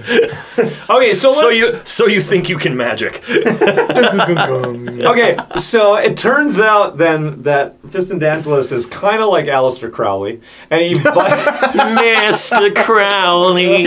he invites Raistland to lie on the stone slab. To perform the Moonchild ritual. I can't help it. I got real uncomfortable during a lot of this. The way it was worded and what was happening. He placed his hand on his chest. It was kind of weirdly, it got a little rapey for me, and I didn't really like it. Yeah. Yeah. All of a sudden, Fistandantilus became Liberace. Yes. I actually see. Now it's going to be Liberace now. Liberace in a black coat. I don't. With poor Matt Damon sitting next to him. We have not recorded the intro yet. That's what I'm going to do. Oh, no, not really. Yeah, but earlier on in the chapter, we did get sort of like another glimpse into pubescent Raistland. Yeah. Of him being in his classes, now he's being the odd one out. Right. And He was the goth kid playing with his magic cards in the back of the room. Well, he was. Yeah. Whoa. There were a bunch of goth kids. Whoa. There were a bunch of goth kids hanging out together, trying to be magicians, and then he just happened to be the one kid who had Pokemon cards instead of Yu-Gi-Oh cards. This is all super nerdy. Wow. I feel we've hit a nerve there, Luke. I collected both. Don't worry. So yeah, we get a little. I kind of do like these little peeks back into the what Raistland slept with Caramon's girlfriend that one time or whatever that was. No, he didn't. It just got awkward, so she got up and left. Okay, whatever it was. At any rate, it was inappropriate. And then we get a little look back at how he was then, and I like the idea of him being there to become the apprentice. And what is he? He's staring at the other students the entire time. They're all studying hard, and he's just off in the corner just staring at them. And he would mess with them the entire time, just proving. I think it's actually called one-upsmanship in the book. He's obviously holding back. If he comes in there, and what is he? He has an illusion spell hiding his face. He has which the reveal to Fisty was great. I thought the Fisty reveal. Yeah, when it was just now you see me. It's what? Oh, because again, remember, Fistandantilus has the power of seeing, so he's been Fistandantilus. I feel has been trying to pay attention to not pick this dude that he's seen in his visions. Mm-hmm. Because he's seen Raistland come after him in his visions. So I get the feeling here that he's on guard, so that when all of a sudden he, when Raistland Mission Impossible's the mask off. You're Mission Impossible. I missed that. Holy crap. Oh man.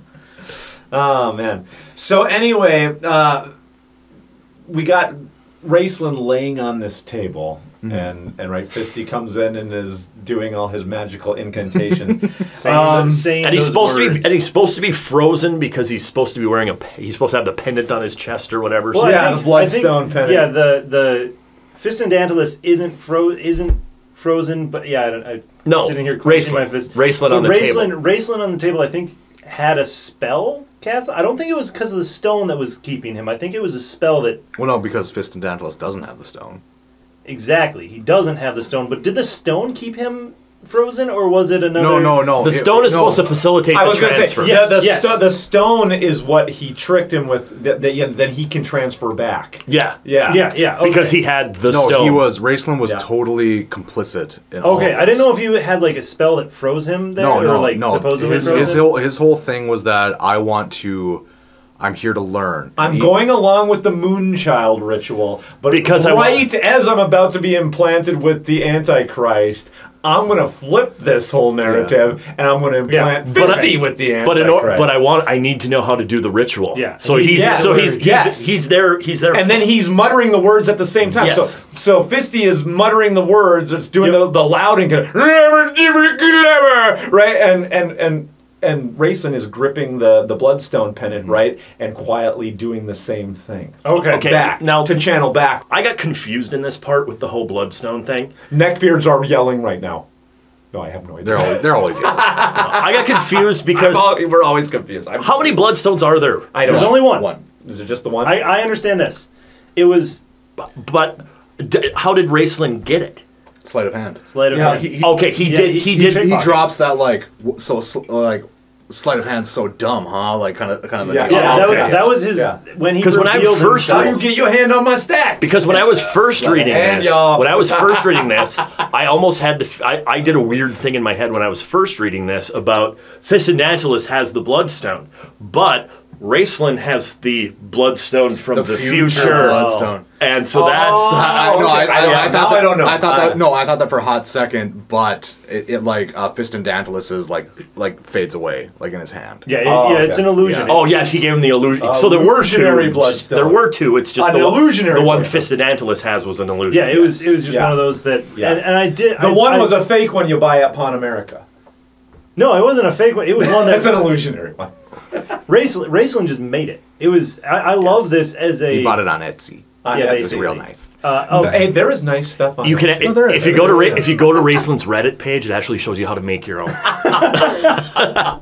You need flour and glue and some tempera paint, some herbal essential oils.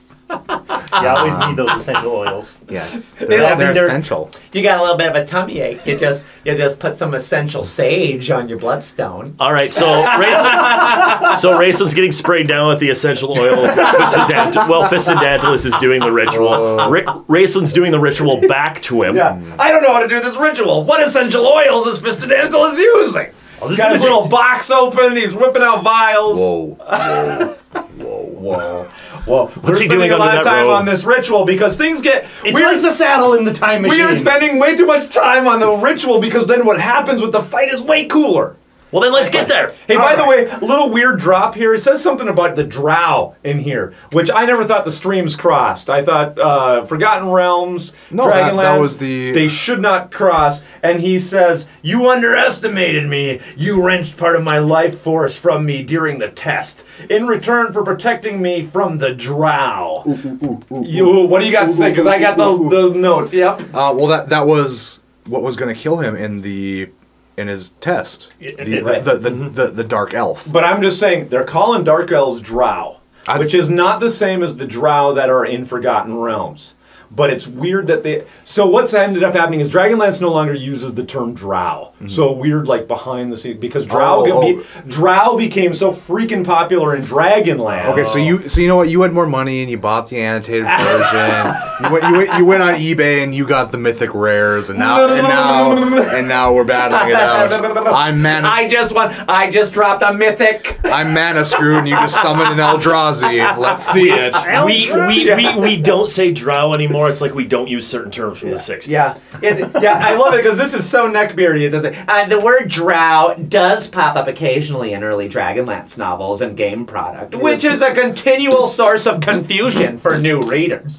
In the Dragonlance setting, the word drow is meant to refer to elves who have been cast out from their societies. They are the dark elf exiles of the Dragonlance setting, not the entirely separate race of drow that are found in Forgotten Realms.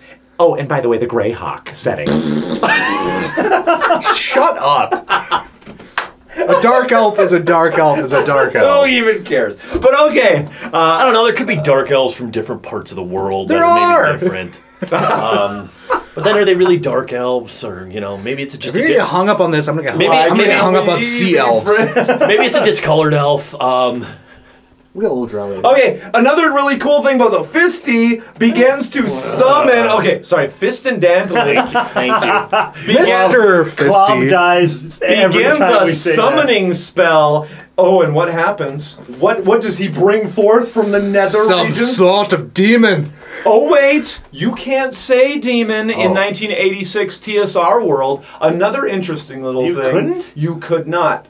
Did they not say demon? I don't know why. Did my brain autofill? It does not say demon. And a creature from another plane. Yes, it autofilled. Just like the early Magic the Gathering games. Remember, there was the one card that came on that had the pentagram on the guy's back. Yeah. And that was a source of huge controversy. Remember, we are in the 80s. There's a huge satanic backlash. Like, people are scared that Dungeons and Dragons stuff have to do with Satanism. And so TSR kind of went out and said, hey, by the way, when we summon stuff, it's like creatures from the nether regions. Oh, follow me on this. They Yeah. created a tulpa.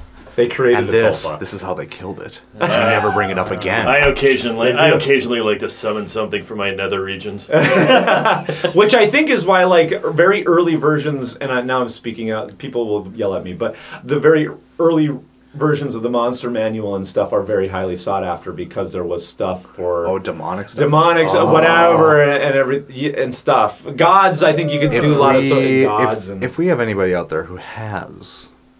So send them our way. You don't know. Just like take a picture. Slip in a $100 bill and on the back of the mylar that you've wrapped the book in, because we'll re-mylar it. We'll re-mylar it. Right. I'm in charge of mylar. That's Dungeons and Dweebs. P.O. Box. We don't put anything in polypropylene around here.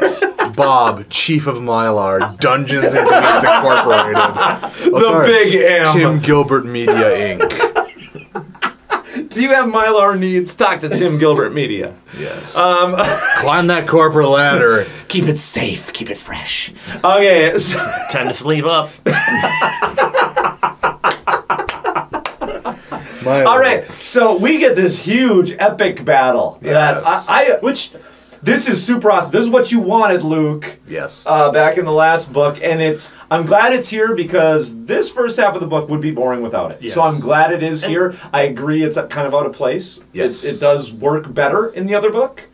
Now that you bring it up, but I like it here. Out of all of the books we've read so far, this is really the first time we've ever seen two magic users going at it. Yeah, it's the first wizard's duel. Yeah, normally magic is just that one wizard who will shoot a fireball. Or my army wizard is shooting I at guess, your army wizard. a straight up wizard battle, Yeah. But we did have. We've seen some like fights where wizards are used, but never like a straight up duel. Raistland like dispelled magic, that one dragon lord in Naraka. Okay. But he was like behind the curtain and just kind of like did like, hey, screw you, dude. Yeah.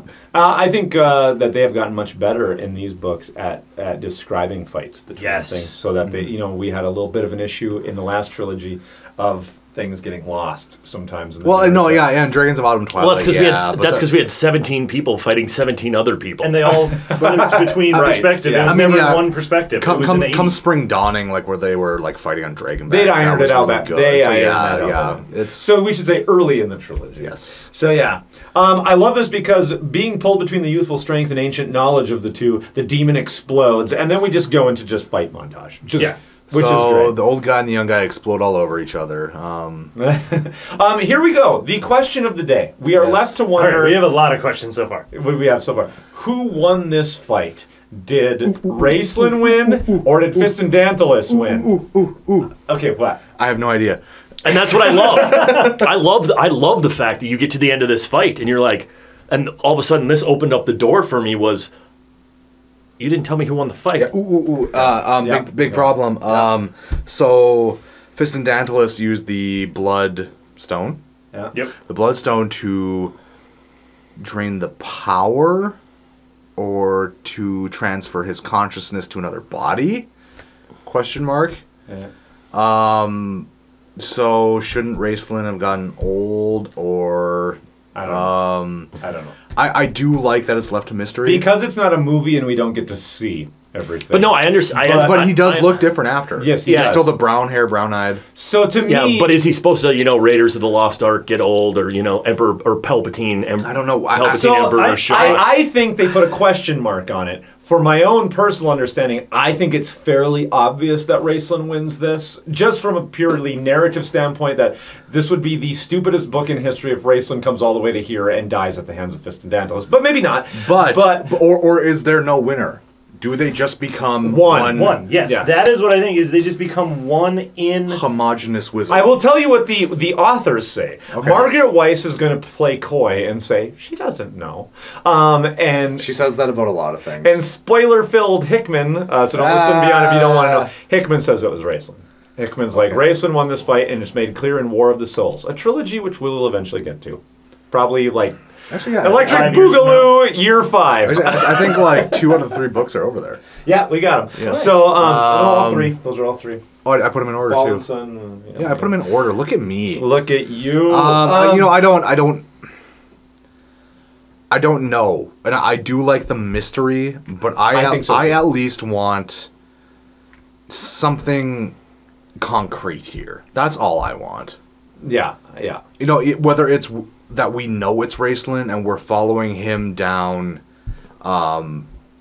a psychotic break. A psychotic break because he and I guess that is what's going on because he has Fist and Dantalus's memories. I guess I at least want to know. I don't see why anything beyond this point would make any sense if it's not Raistlin, because you still have all of the brother issues that will happen and everything. If it's Fist and Dantalus, why are we still going to maintain this? This could be so good too that it's Fist and Dantalus wins, but like Raistlin screws with it a little bit, and now it's Raistlin's memories are tied in with him. So he's because those emotions from his correct. Yeah. Because Raistlin becomes a Trill. Kind of, yeah. Very good reference, by the way. But it could be either. I can see how it could be either way here. And like you said, Luke, since you're absorbing the memory, since you're absorbing the life force, the power force, and you're actually able to think about things as the other person and remember things from the other person's memory. How does that leach on to your own core being? Right. If you and I were to fight Bob and I was to absorb you, am I going to... It would be the same. It would just be the same. You two are close enough. It would just be the same. Am I going to start wanting to live on a compound in the woods full of virgin women? Just easing down the pants of and if you won and you absorbed, you absorbed me, which you like IPAs more. Yeah, I'd be like, I love hops.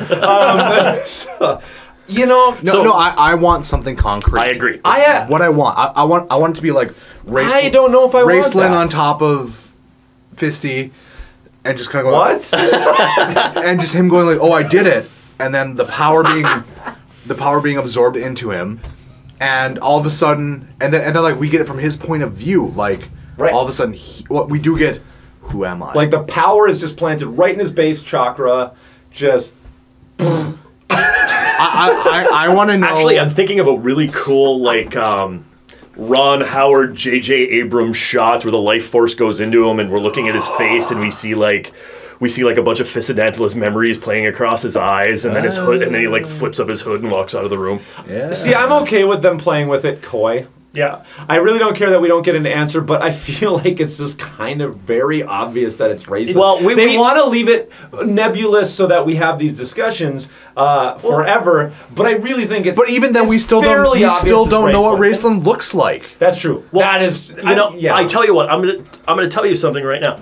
The entire series here, all 3 books have twins in the title. Yes. Therefore, we can probably make the logical leap that at least through the second book, yes, or the second volume here, we're going to have the twins. But wouldn't it be such a twist if he was dead the entire time? But it would be so unsatisfying because all of the feeling and emotion, especially as we get into book 3, will only come if it's Raceland. If it's they call me M. Night Shyamalan. I was gonna say, settle down, Luke Night Shyamalan. I guess I don't really even understand why it's much of a question. It has to be Raceland. It has to be. It's left open, but we can make the logical leap to say yes. Well, I like it being open a little bit because then it lets you go into that psychotic break of Raceland a little bit where he's having that confliction. No, if it's going to be a psychotic break, it should be a psychotic break, and I want to know about it.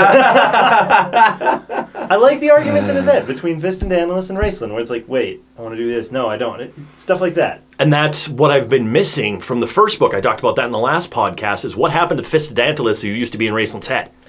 Yeah, okay, so there's part of me that says that a lot of this is very messy, and that's why we're having trouble, and a lot of that is because we are still, it's 1986, and these guys are cranking these books out fast, and it's really all coming from Hickman's mind, and I think it's a muddy place in there.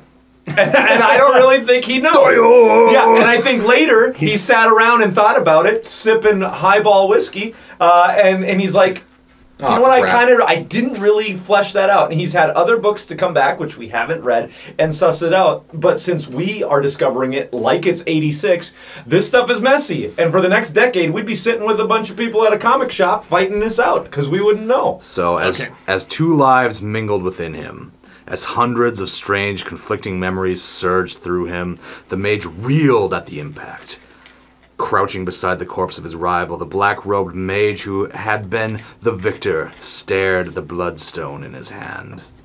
Then he whispered in horror, "Who am I?" You know what this is like? This is like pouring Captain Crunch and milk into a bowl, but the overpowering flavor is Captain Crunch. You will always taste the Captain Crunch. So Raceland and Fisty has been poured into a bowl, but Raceland is really all you're ever going to taste. Yeah, but which one is really in the sunken place? Is it Raceland or is it Fistendantles? I don't know. All we know here is that because Raceland starts out strong and crunchy, but he gets more soggy and fisty-like as he. And you know what? And Fistendantles is really what's good for you, and that's why you're eating that. Raceland's all sugar and lies. 7 vitamins and essential vitamins and minerals. 7 essential oils and minerals. Rub it on your tummy if you got a tummy ache. So chapter 4. I feel like riboflavin and fluoride should be slating this. The Dungeons and Dweebs podcast, brought to you by riboflavin. This would be a good place to break and talk about, Luke, how are you sleeping? Just fine. Just fine. I love my worn out Serta. Is it a Serta? No. Oh. I had a cousin who got a Serta, and that was back in the day when Serta, didn't they advertise with sheep? They still advertise their tagline was, "I want my Serta." I don't remember that. And that kid, the first night I spent the night at his house, that's all he wanted. You know how sometimes kids get new things and they want to show it off? That's all he did. When we went to sleep that night, I'm sleeping on the cold, hard floor. He slept in the basement on a sleeping bag. And then he's my Serta. I love my Serta. I love my Serta. I love my corporate sellout. You scum. Every time I see Serta, in a swamp somewhere buried. Okay, so anyway, moving on to chapter 9. 4. 9. Wow, my penmanship sucks. No, it's my penmanship.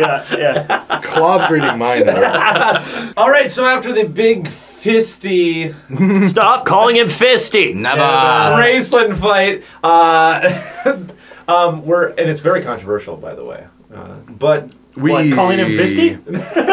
We show up into chapter 4 and we're back in the current timeline. And woof! Whoa. What a long chapter this was. That's the first notes I wrote down is actually woof in all caps. Long chapter. Yeah. So Chrysania is ministering to both brothers. She's trying to make both of them comfortable. This is kind of awkward because she's in love with one, Caramon. And by the way, throughout the rest of this book, there's going to be this awkward building of they have to have a love triangle. Of an attraction between Chrysania you gotta have that as love well. Triangle. To be fair, we've been here we've been with Caramon now for months. He's been away from Tika. Yes. It's been almost a year since he's been away from Tika. I mean, there's gotta be some like blue ball at There we go. So, but here we go. So, in the last podcast, Klob, you brought up that Raistlin, you think, fakes it sometimes, turns on and off his cough. Yes. To suit his own needs. Yep. I would say that what you propositioned is borne out in the annotations, because in chapter 4, according to Tracy, it says, the effects of Raistlin's chronic illness appear to be similar to a form of tuberculosis. However, the question has always remained just how affected Raistlin actually was by his illness.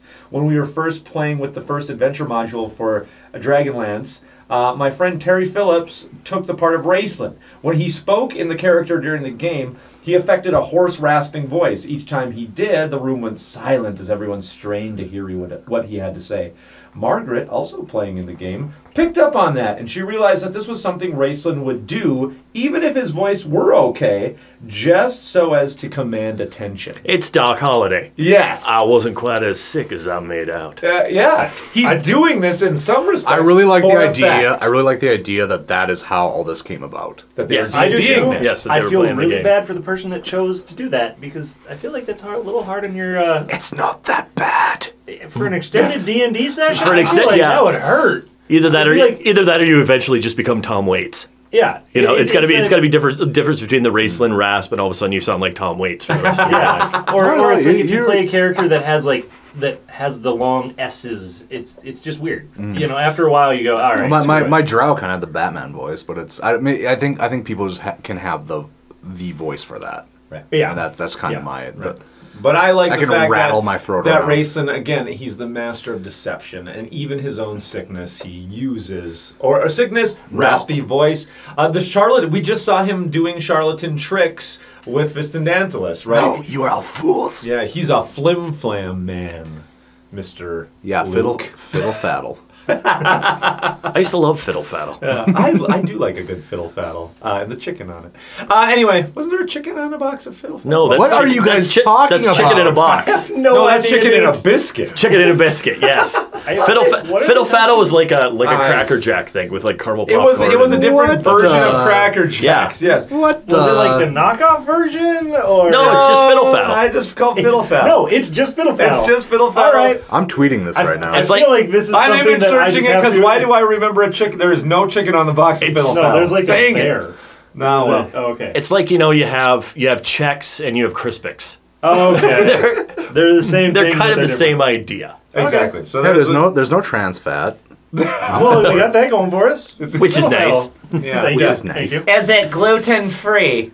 But anyway, Is it vegan? Why are they talking about snack food? Yeah, I don't really know. I love Cheez-Its. Fiddle faddle. How did we get onto snack foods from I said- Fisty's fight? If you truly are a fan, you're going to put us on pause. You're going to walk down to the local Quick Trip, and you're going to pick up some Fiddle Faddle, and you're going to come back and jump on that while listening. To be fair, you may need a time machine to find Fiddle Faddle at like a Red Owl. The fun, sweet, salty snack Or the for the whole A&P. family. I was going to say, I don't know. I thought Red Owl was a local thing. I don't know if I was anybody. going to say, I don't even know what a red. The A&P. Yeah, I don't know if anybody will know. But anyway, nowadays you could say Kmart because that's kind of a Kmart's dead. Yeah, so we could say Kmart. The one way up north is doing. You great. can't buy your robes at Herberger's anymore, or Glass Block, or Yonkers. Those are all dead. Okay, Chrysania brews up some tea for Raistlin, which he always drinks.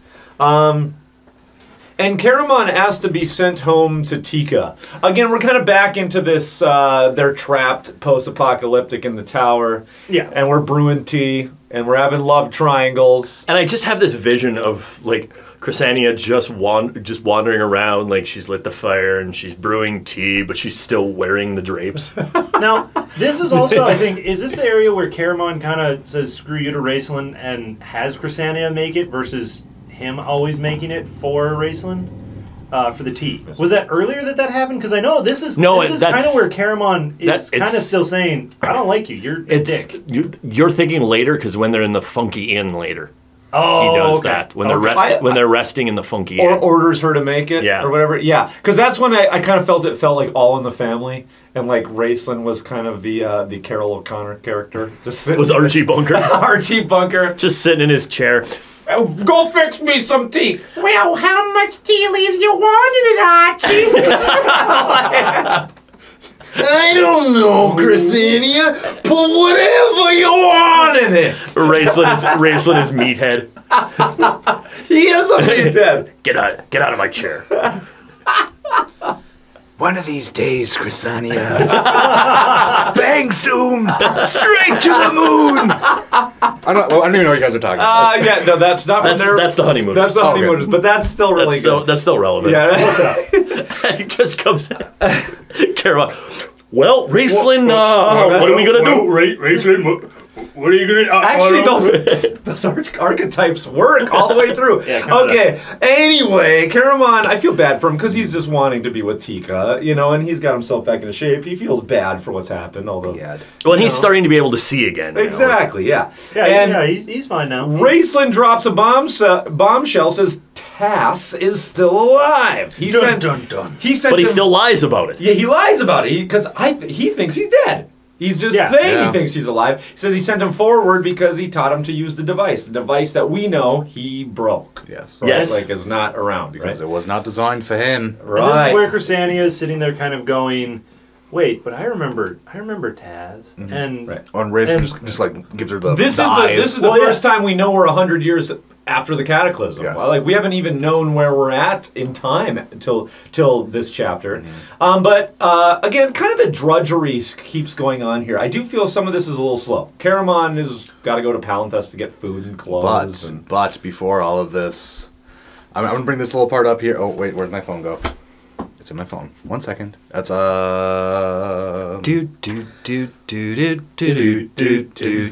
out Casper. No, we're not getting paid. I'm not mentioning it.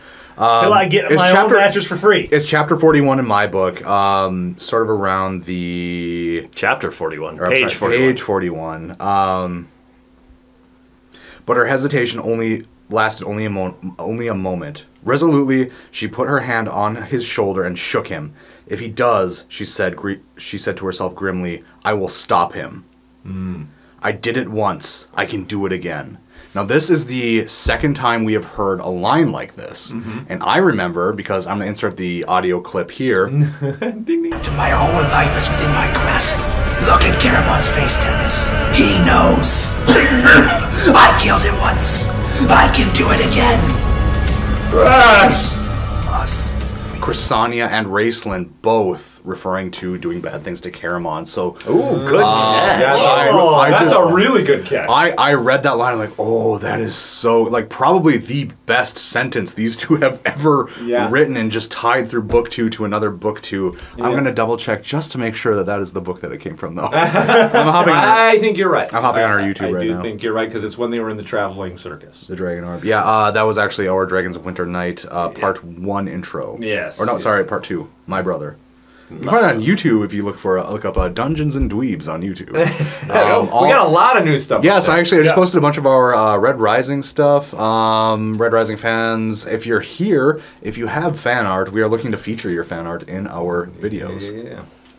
So at any rate, so Caramon goes to town. Caramon has to go buy groceries. Yeah, groceries. Yay. Oh, but be But careful. Raistlin gives us a really good rundown. The point of this whole chapter, then, is that Raistlin gives us a good rundown of the portals and why they were created. Yes. Because we got to know this whole portal thing, right? Yeah, the one they were only meant for transport. Yeah, the one he's trying to open was not created to go to the abyss. But that's where it goes. It's like they created them, and then it had this unintended side effect. Yeah. They're like they're like the Monsters Inc. doors. Yeah. That's cool.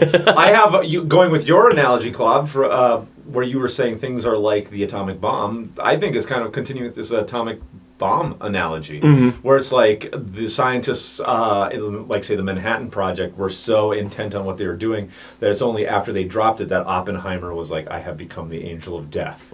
It's like, oh, we realized what we've just created. They created the portals for one thing, and then kind of realized the scope of what they had created, and then or whatever the scientist was trying to make when he made the when he made the Powder Puff Girls. It's power puff. That is so weird. What Sugar, a spice, and everything nice, and then he spilled in some chemical X. And don't they talk about how like the first wizard to go through this and go to the abyss just never returned? Yeah. Well, no, because it's the abyss. It's just there's no way out of it really. It's the abyss. Well- you meet Ed Harris. But we find out that Takhisis can come out of this, but as she enters the realm, she will be weak and she can be slain. So now we are finding out the scope of what Raistlin's plan is, and that's to get Takhisis to come through the portal, kind of getting her into the realm of Krynn, and as she's passing through, to kill her. Yes. And take her place. And take her place. And with it, take her head, and with it, its power. Yes, exactly. And so, is this the chapter where we walk upstairs finally? That's the next one. Next one. This is the one where... Let's just go right into because this is just grocery shopping and... Yeah, and he gives Portal lore. Caramon the charm by kissing him. Yeah, and like removes the slave collar. So finally we get rid of the slave collar. Yeah, honestly, I totally forgot that slave collar was on there. Alohomora takes it off of him. Right.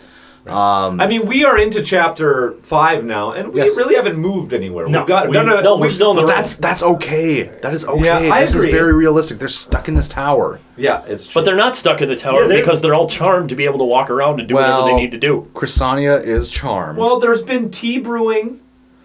There's been some sexual tension. Chrysania walked and looked out. She looked out a window.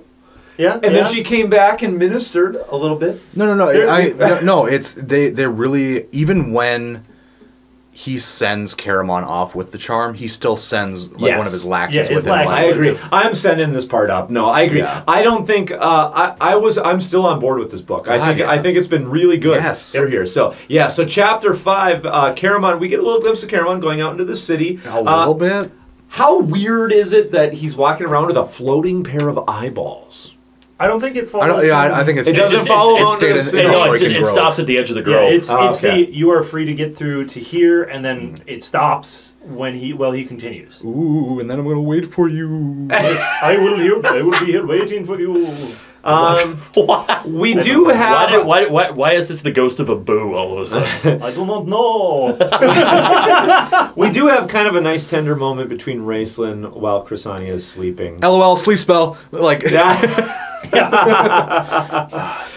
But Raistlin bamfs out of the chamber and is attacked by the dwellers in the tower, and he commands his guardian to tell him who he is. Yeah, it's kind of, the guardians of the tower really don't gossip too much, so nobody knows that Raistlin's there. Who do the guardian... Who is he? Fistendantilus. So I think we are meant to think, right, that he looks like Fistendantilus, to go back to our previous... And also... they can also bamf... they can bamf into your head, and they can get, like... I think... So the spirits can read your like aura, and he's got the Fistendantilus aura. That's why we had the whole flashback earlier. Right, right. But they're all so hungry they don't even like look for it. Right. Well, yeah, because he bamfs into the room, and then there is the drop afterwards about well, that was dumb. So clarification, through magic and aura, they think he's Fistendantilus, but that's why Chrysania is not like, oh, well, you look weird.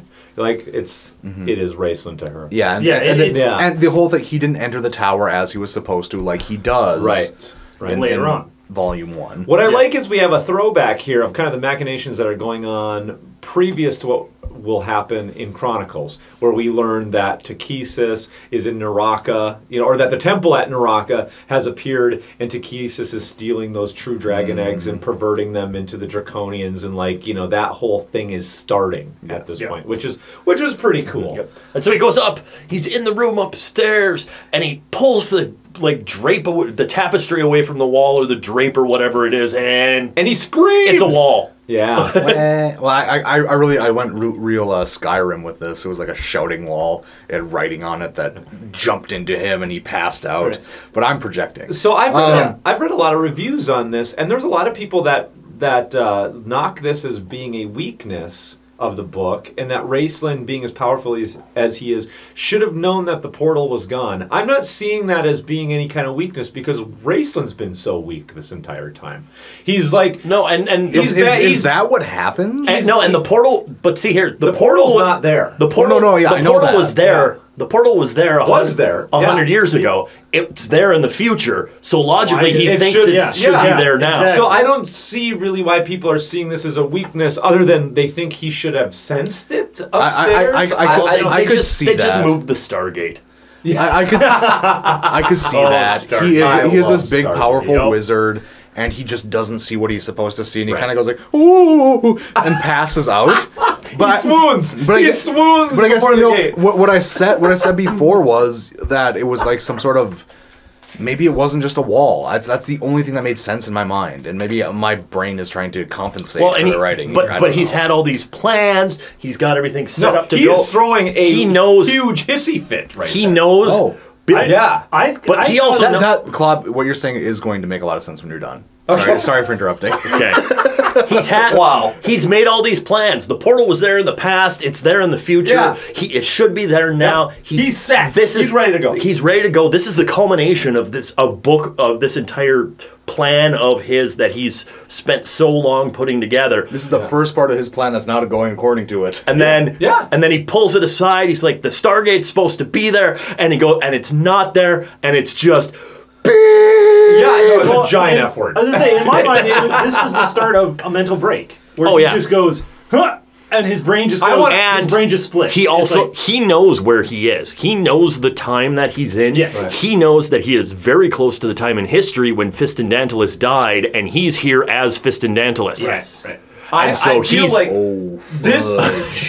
he needs to make his plan work before the actual historic date when Fistendantilus dies, because he realizes that if he stays in this timeline without being able to go through the portal, if he stays in this timeline, he's going to die, because history said Fistendantilus died during this time period. Yep. Yep. So this is his Wrath of Khan moment. It's just like Fistendantilus! But it's got too many syllables. It's not really as good. Chapter 6, Raistlin's back to resting. And he had his mental break, and now he's just but now we're going to get the whole Astinus Gillian thing. I do want to, in Chapter 5, he walked into the room, and he was noticing things that... Yeah, from the table. Oh, yes. The phylactery that wasn't broken, and the cloth, or the book that wasn't on the floor. There's a beaker sitting on the table. The book was on the floor, and he's like, when I walk in 200 years from now, that book wasn't on the desk, and that vial wasn't broken. How observant of him! He asks the spirits, "Are you guys allowed to touch?" No, that makes total sense. Like in this gigantic tower where you're the only one who's touching things. Yeah, why is that all that? Like I've been up here staring at ye olde portal. Yeah, there's supposed to be a book on the floor right there. That thing's supposed to be broken, and then we get the whole send through of. Then he looks over, and in his hissy fit, he broke the beaker and knocked the book on the floor. Yeah. That was cool. It's connecting all the time travel, timey-wimey dots. Nice, that's nice. Yes. So, Chapter 6. Raistlin's resting. He orders Chrysania to go see Astinus / Gillian. Are off. Yeah. So she goes to see him and comes back all in the same paragraph. Yeah. Yep. It is. It's the whole thing where she walks out the door. We get the weird ding, or the screen waves for a second, and she's walking back in the door. Yeah. That was weird. It was weird.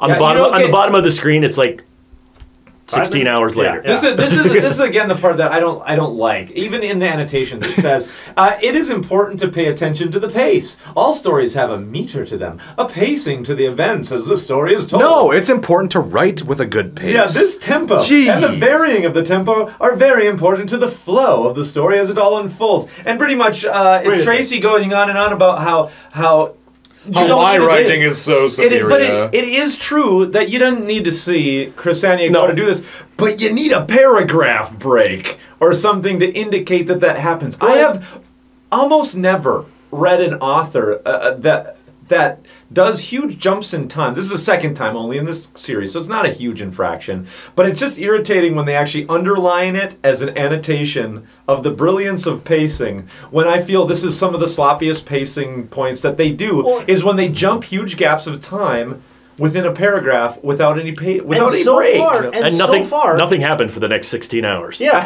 And so far, all we have been doing is sitting in the tower, except for that little bit when Correct. Caramon goes. And then the one chance that they have kind of to go beyond Get out of the tower. it's not even a paragraph. Maybe It's they just want to go for that claustrophobic feeling. And they're succeeding. Yeah. Didn't have enough money in the play to make the set for the next scene, so we're just going to say the next scene happened off stage somewhere. That's funny.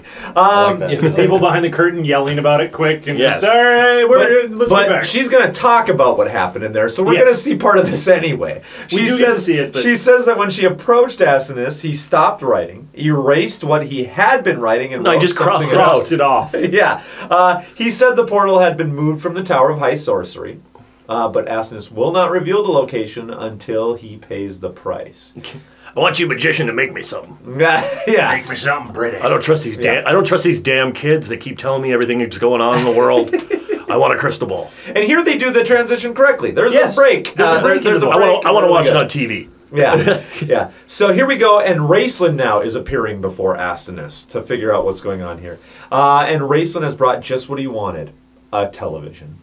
Yeah, it's Basically, yeah. it is. The globe of present time passing. Have we heard of this at all? It's on Asinus's desk in Yes. the Chronicles. Okay, Is it? I Yes. forgot Okay. about that. Yes. one. Okay. Yeah, I did not remember It's that it's at like all. some very specific fan service that we're getting here, I think. Okay. So I don't we're know. racing through here to set up the next section here, and what will end up happening is it says the portal is in Zaman, a land controlled by the mountain dwarves near Thorbarden, where Fisti will fight in the Great Dwarven War. And that's where Fisty died. In his And all I'm thinking is, here comes the Hammer of Karis! what, something that we're going to give away and not talk about? And, well, I snuck a little bit forward. You ain't wrong. Well, and so now now we get a road trip. Yeah. Now we Right. now We get an adventure. finally we get to get out of this We're room out of the and start tower. moving. Yes. And we're gonna go over we're gonna have a good old road trip over the plains of Goth. Ding, ding, ding, ding, ding, ding, ding, ding, ding, ding, ding. So, just need we're some on to spoon. Taz, though. We jump Yes. from road trip to Taz, and I love I've been waiting this. Pace. I've been wait. That's one of the Yes. things why I think for me it felt so plotting being stuck in the room is because I still need. I don't know. Where's We're what, halfway through the book right Yep. now, or halfway Through through book one. Yeah. Volume Oh, 2. volume 2. Jeez. And we have it, and Taz. Last we heard about Taz, what is the fact that he was at the end of this first book. We haven't heard anything about him, and I'm like, what happened? So is he dead? Is he alive? What's going on, right? No, I like the mystery. I like not knowing where Tass was out in the world, somewhere on Krynn. He was either a pile of bones or he was annoying Tico with these fake stories Well- and loading his pockets full of china and nice silverware. I have Perhaps a couple of spicy potatoes. Margaret Weiss says, we deliberately build up the suspense, letting the reader wonder if Tasselhoff is dead through 6 chapters, then introduce him in chapter 7 with the phrase, I'm dead. Which he says aloud, indicating that, of course, he's very much alive. But you know what? that is If you're a gonna Taz thing to if say. you're gonna let me Yes. wonder Well, if he's I dead or get it. not, don't put him on the cover. Yeah, that's a good point. That's true. See, my book And on the doesn't cover have with a cover. Caramon. Yes. In the new one, so you know that he ends up even coming into the time stream with Caramon. Yes. So, that kind of ruins the whole... Yes. So we figure out he's wandering around. I'm dead. This is what death is like. This is weird. This is boring. I don't like this. Yeah, I'm boring. I didn't think death would be. Wait, but stuck where I died. Fizman told me that I'd see that I'd see Flint when I died, and I don't see Flint anywhere. And this is it's all gray. The sky is the same color as the ground, and there's nothing here, and there's nothing around, and I'm kind of thirsty, but I'm gonna keep walking, and there's nothing really. Wait happening a minute. They put me on the floor. They didn't even put me up on a table. Wait, I'm buried. What's going on? I really love this. And And it's- I love the annotations here. I just got to read this because this is a great story. Because it does kind of show Margaret and Tracy talked a lot of things out, but not everything. And so it says, Tracy says, I was sitting in my home office one day when I got a call from Margaret. She had just finished the first book of Legends and was working on the manuscript for the second book. What are we going to do? She said, I think I just killed Tasselhoff.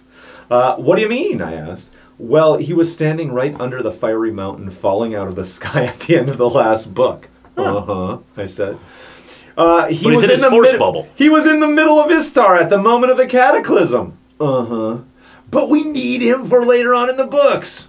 No problem. I know what happens. What? He dies. What? Yeah, he dies, I said. But let me tell you what happens after he dies. And again, just that. Which makes me look like I kind of hate this because sometimes through these annotations, it makes it seem like Margaret is there, like furiously, like writing these books and doing all the work, and Tracy's sitting in some, like in a velour jacket. Oh no! It's a cotton Walmart. Yeah, no, it is sitting back like, oh. You don't know what happened to Tasselhoff. Let me tell you. Let me go to my conspiracy board from It's Always Sunny in Philadelphia. My butcher paper. Conspiracy board. This one goes here. This one crosses paths here. Why would you let connected, man? If I was in charge of what was going in for like annotations, I would not let that be put in. That story put in there. Yeah, because it shows like Margaret. Remember that one time like we talked on the phone? I was kind of a douche. I'm so sorry. I'm so sorry, and it kind of ruined book 2. But let's just solidify and put in the annotation. I know you've been working so hard. I let you just kill Tasselhoff. You've been working so hard, and you care so much about your characters. And really, the Dragonlance books are probably as good as they are because of you, Margaret. Right. I kind of I'm loving Margaret and kind of ambivalent towards Tracy at this moment. Maybe I'm totally wrong, but this is only coming from reading the book and the annotation. So who knows? We're misjudging. We shouldn't misjudge. Whatever. I mean, that's kind of what we do. It's what we do. Tracy's a tulpa. All right. So anyway, Taz thinks though, hey, where's Flint? I should be meeting Flint under a tree, just like in Dragons of Spring Dawning, right? It's dark in here. I'm gonna light a match. But under the tree is. Oh wait, we're not there yet. Oh wait. Okay, so we climb out of the rubble, and then he's wandering around. He's wandering around limbo essentially for a while. Yeah. I pictured it as like real 8-bit. Like it looks real 8-bit in my head. Yes. Like it's kind of like a weird previs of Tron. Like it's just kind of a what is it? Kind of a reddish orange color. I think the entire thing is like horizon, ground to horizon. It's all reddish. I thought it was just gray.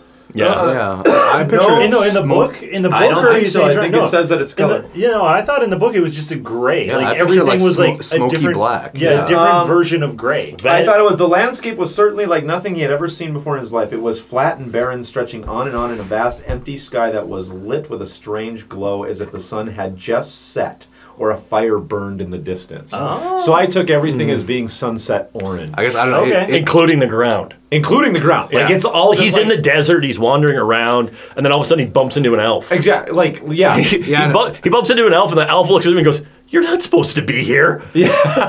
Why are you here? Yeah, and Tangerine Dream music is playing. Yes. Yes, this is, yes. I feel like as Taz, he's very used to hearing "You're not supposed to be here." He's just kind of like, what? This is Taz's version of Fear and Loathing in Las Vegas. Yes. Just out in the desert, stuff's going on. And so there he's walking through limbo. We were 50 miles outside of the abyss, and that's when the drugs kicked in. Yes, exactly.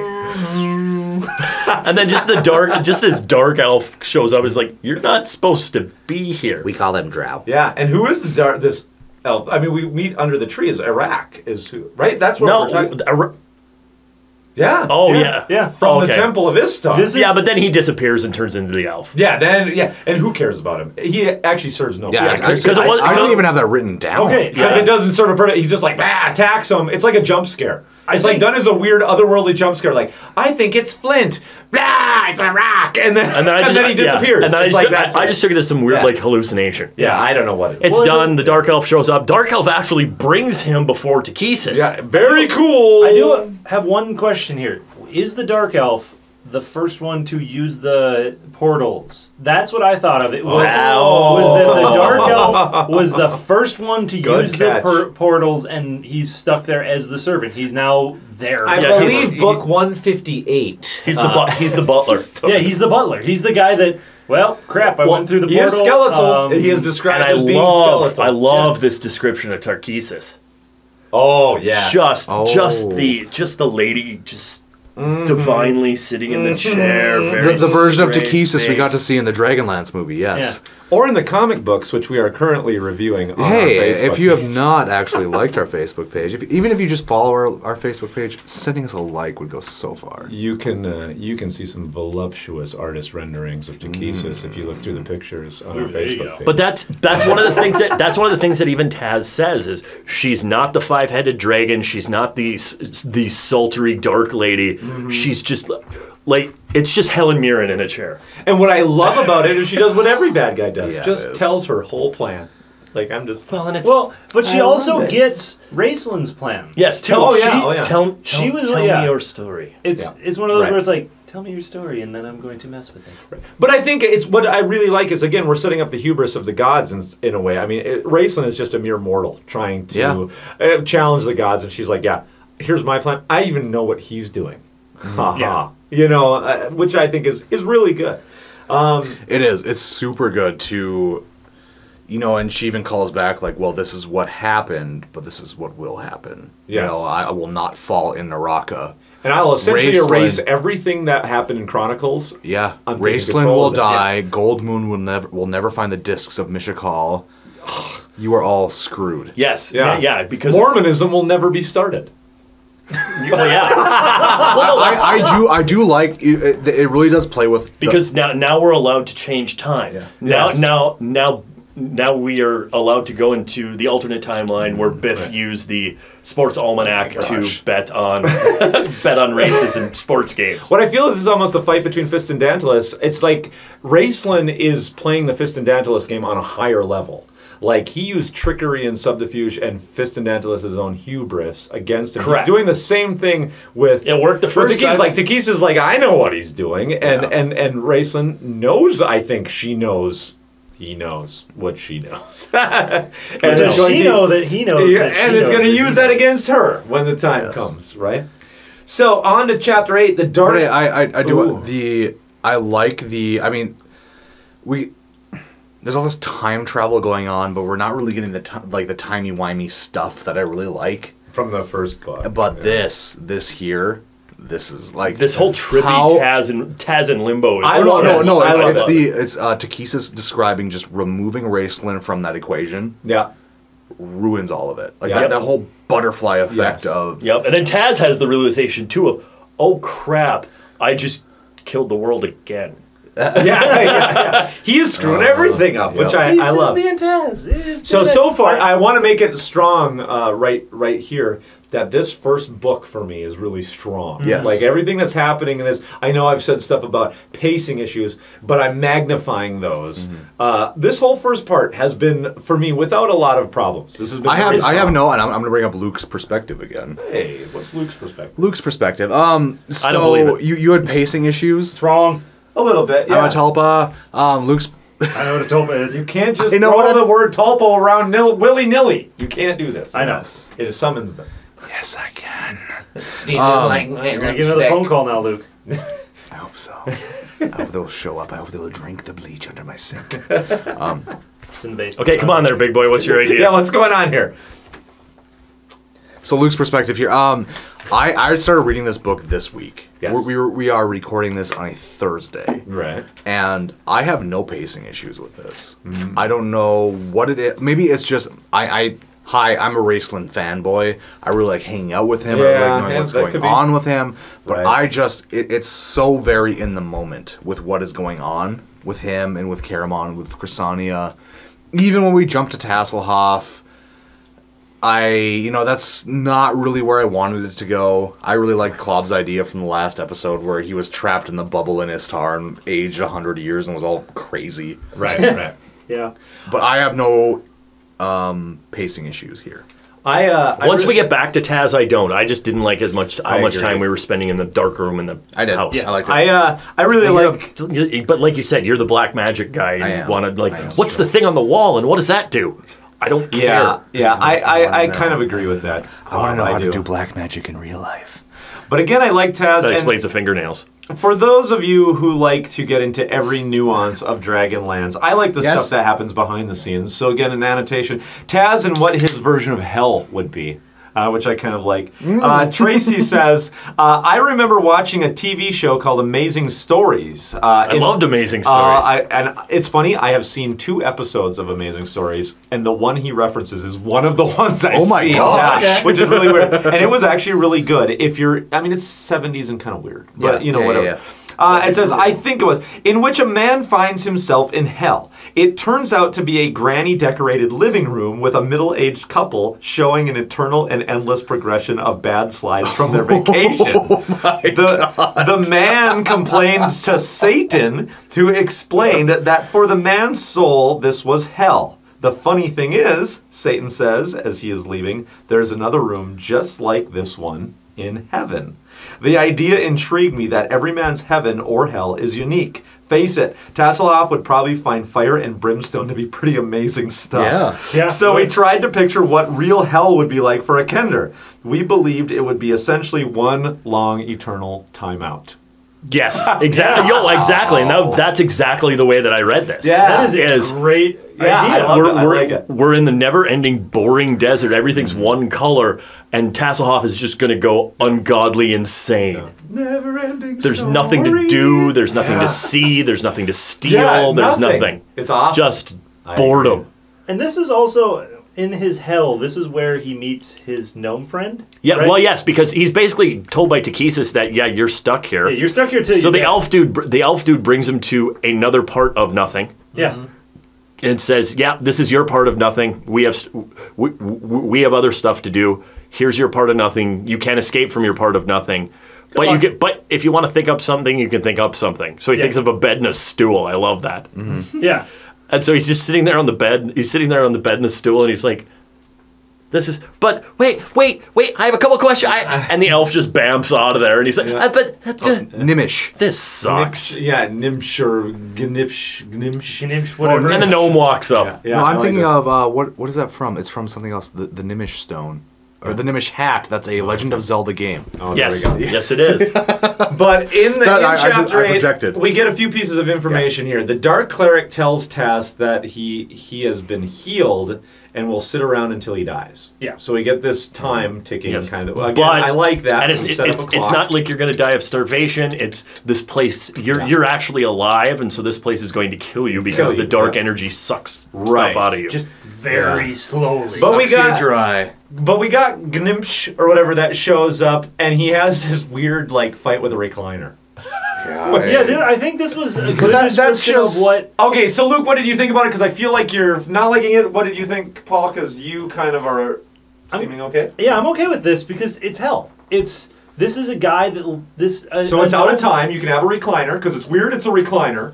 Well, it was one of his father's inventions. It was one of his father's inventions. Yeah, that's what he said. And it's one of those where... And this is Hickman's at some point going, it'd be funny on Lazy Boy. I got where this came from. Oh, gosh. Okay. I know, he's just, in my head, he's just a gnome. Gnomes are just kind of goofy. Yeah.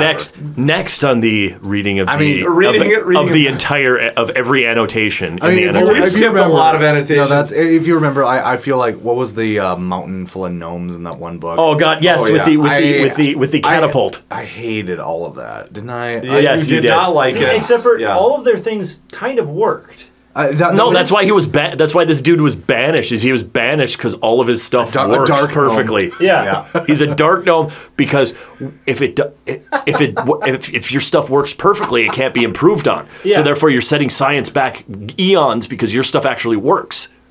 Well, what? If you love gnome and their... That's not science. If you love science. Love gnomes and their technology, you should see the review of issue number 5 of Dragonlance Comics on our Facebook page right now. Is that sorry to timestamp this, but is that what you just posted today? No. We're already up to, I think, as of the time of this recording, 8? We're on 8. Yeah, you're right. No, yeah. Okay. So, all right. So where did the gnome? Where did the gnome? Basically, the lazy gnome come from? I'm not going to read it verbatim, but Margaret, when she was living in Wisconsin, had Tracy come and help her move.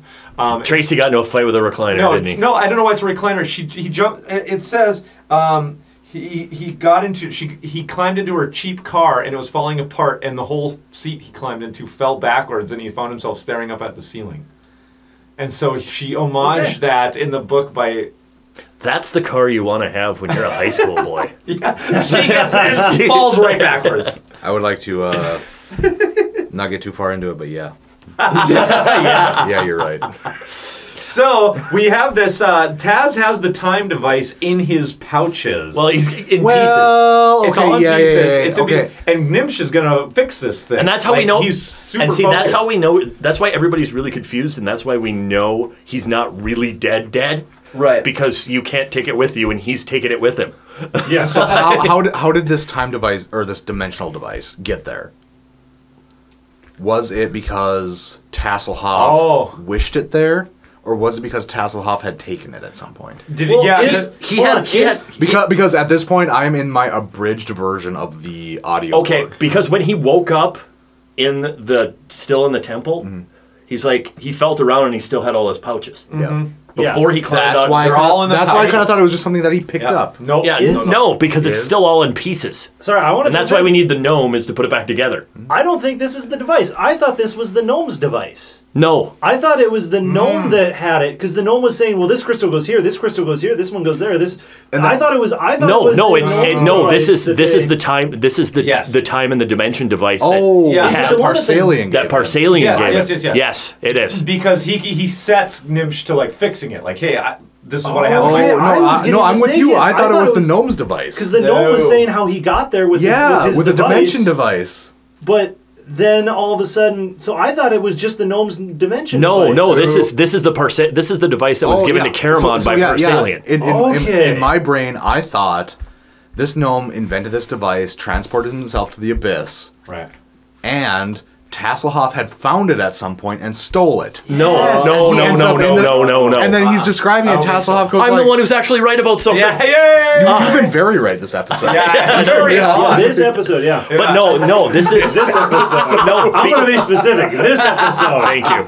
Because the gnome, he's a misinformation. The gnome transported. He's the false book media guy. The gnome transported him. I just took it that the gnome transported himself to the abyss. Like basically, he built the door, opened the door, walked through, went, and the door closes behind him and disappears. And so he's trapped twist. He's the wizard in the tower who built the door to the abyss. Oh, you're blowing my mind. Okay, yeah, maybe. But no, so that's what he does is he takes it. This is the gearhead guy. This is the gearhead guy. So Tasselhoff takes all the parts that he has in his pouches, lays them out on the bed, and the guy can't. And he's a gnome, so he what do I do resist. with this carburetor? And he's like, I'll fix a carburetor.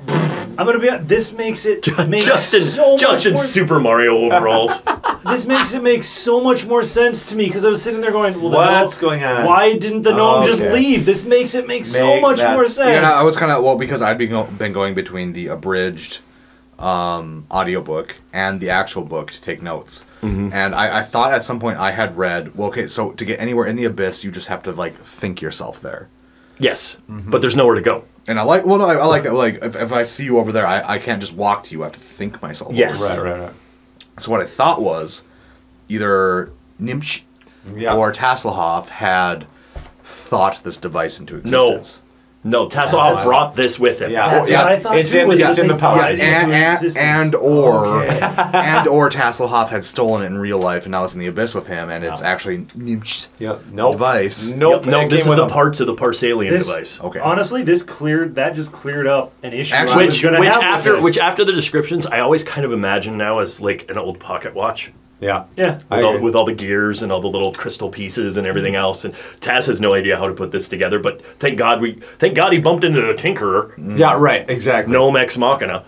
So we leave what I actually found was an entertaining piece. This other world. We go back to Raist, Caramon, and Chris on their road trip. On the road again. Just can't wait to get on the road again. The life I love is crossing the plains of Deergoth with my friends. Crossing the plains of Deergoth. And this is where they stop at this shabby old rundown inn. And this is where Raceland does his old, fix me my drink, woman. Yeah. Yes. Fix me my drink. Yes, and I like the little drop because they talk, and it's just the ratty old. This guy is shadier than shade. From the very beginning. You know something's up with this guy. Brings him some slop in a bucket. Yeah. Chrysania takes 2 bites and is like, I can't eat this. Yeah. Whereas we flash over to Caramon, and Caramon is really good, I'm a soldier, and I know I must eat. Right. It doesn't matter. Yeah. And also, I do like the quick drop here of bring wine for them and water, because Caramon's on the wagon. Yeah. So bring wine for them and water for me. Oh, yes. Good one. Yeah. All right. He's one of those guys. He's going to he should be telling everybody about it. Hey, I'm vegan. Hey, 153 days sober. Are you a friend of Bill's? That's actually the AA code. Yes, there is. Oh, really? Yeah. Oh, really? Yeah, because it was started by a guy named Bill, and so if you're talking to another alcoholic, are you a friend of Bill? And that's how you know that, because it's supposed to be anonymous. Yeah. There you go. Well, now you've just spoiled it. It's no longer anonymous. It's not really a secret. Everybody knows that. I didn't know that. Well, half the Dungeons and Dweebs table. 50%. All right, but okay, so let's not dwell on it. This was a very obvious ambush coming. Yes, they leave the inn, ambush. We got robbers dropping. Oh yeah, they leave. Trees. They leave. He grabs this. Yeah, they're going down the road. He grabs the other skinny servant or whatever. And is like, hey, go tell the guys down the road they're coming. Solanthus Road is what it's called. They're traveling the Solanthus Road. Right. No, they're headed south. Yeah. So, this is supposed to underline the lawlessness that followed the Cataclysm. Well, of course. Absolutely. Everything is just falling apart, social speaking. The leader is a huge half-ogre named Steel Toe. And this is very like... And he has a peg leg or something? Like Robin Hood. This is very like Robin Hood. Like Robin Hood or any of these like old movies where they're talking about medieval times and the bandits pop out of the trees. Oh yeah. Actually, it is also a reference. There's a little Chaucer in here. Because this is we're on the pilgrimage through the Canterbury Tales. That's why everybody went together and not in small groups, because literally bandits would drop out of the trees and rob you on the way to Canterbury if you weren't in a large group. Oh. Good catch. Nice. Yeah, I like it. Things get dark here. Oh God, yeah. Oh, yeah, like way darker than what's been in. They did not hide anything. It just got real rapey. I was gonna say that's what's in my notes. It got real rapey. Yeah, he comes up and he's blatantly just sexually assaults Crysania, and I think it's insinuated that he kind of does. That's what on the road. He kind of rapes her, right? No, he doesn't rape her. He doesn't rape. Not right there. He's saving her for later. Yeah. Oh, okay. He never actually gets the chance to rape. Because I'm putting my foot down right here. Never did he get the chance to rape. No. Because I felt there was that time he rapes her, the whole story goes to hell. Yeah, because she has to be a virgin. Because she has to still be pure. And he just gets really rapey and he feels her up. It's real uncomfortable. Everything gets uncomfortable. I think at the end of the third book that should have been a thing. Like, I'm here and I've got my virgin and then it doesn't work and she's like, well, remember Steel Toe? And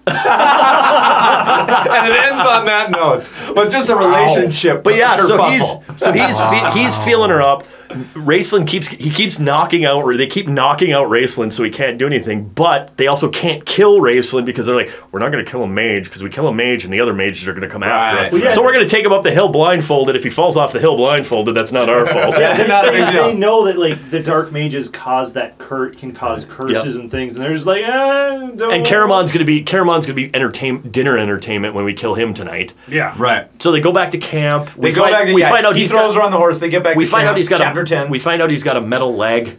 Yeah, Steel Toe's got a metal leg. Hence the name Steel Toe. And I never, but it's not as cool as the one blacksmith's, metal arm. Yeah. No, I just have this picture of just like a metal pipe stuck into a stump. Okay, you know what? I didn't even think about it until you just said that right now. I'm like, they're like, oh yeah, second book.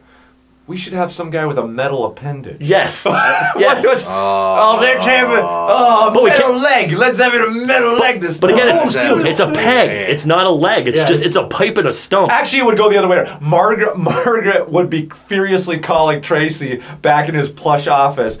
I'm at the part with the guy. What should I have him? Like something weird, something about his body? And he's like, he's the orcish leader. Yeah. And it's like, well, small-minded woman. It's obvious that it would be a metal leg. It harkens back to what we did in the first trilogy. But of course. But yeah, so he's got a peg that he keeps knocking Raistlin in the head with. But yeah, they keep Raistlin. He fights with this peg leg. I know. I love it.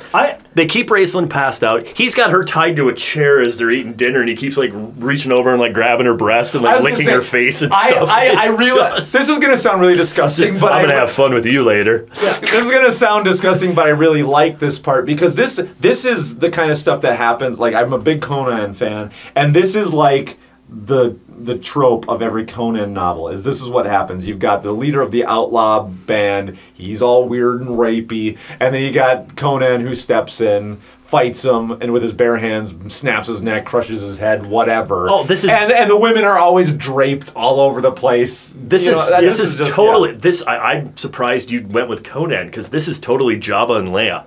Oh, there's that as well. Which Margaret Weiss, that's her favorite movie, Return of the Jedi. So, I don't know, probably. Yeah. He's a big slug. He'll lick in her face. Yeah. Yeah, that's true. Yeah. DP Jedi. DP Jedi. DP Jedi. And so we get we get Raistlin and Caramon doing their twins talk again. Their little half telepathy that they have because they're twins. They set it up. Caramon challenges the guy to a fight. Yeah, because we're said that I love it because Chrysania's sitting there praying to Paladine, and then you got Raistlin praying to Kesis, but Caramon finally this is something he can do. Yeah. Yes, like, this is Caramon's going.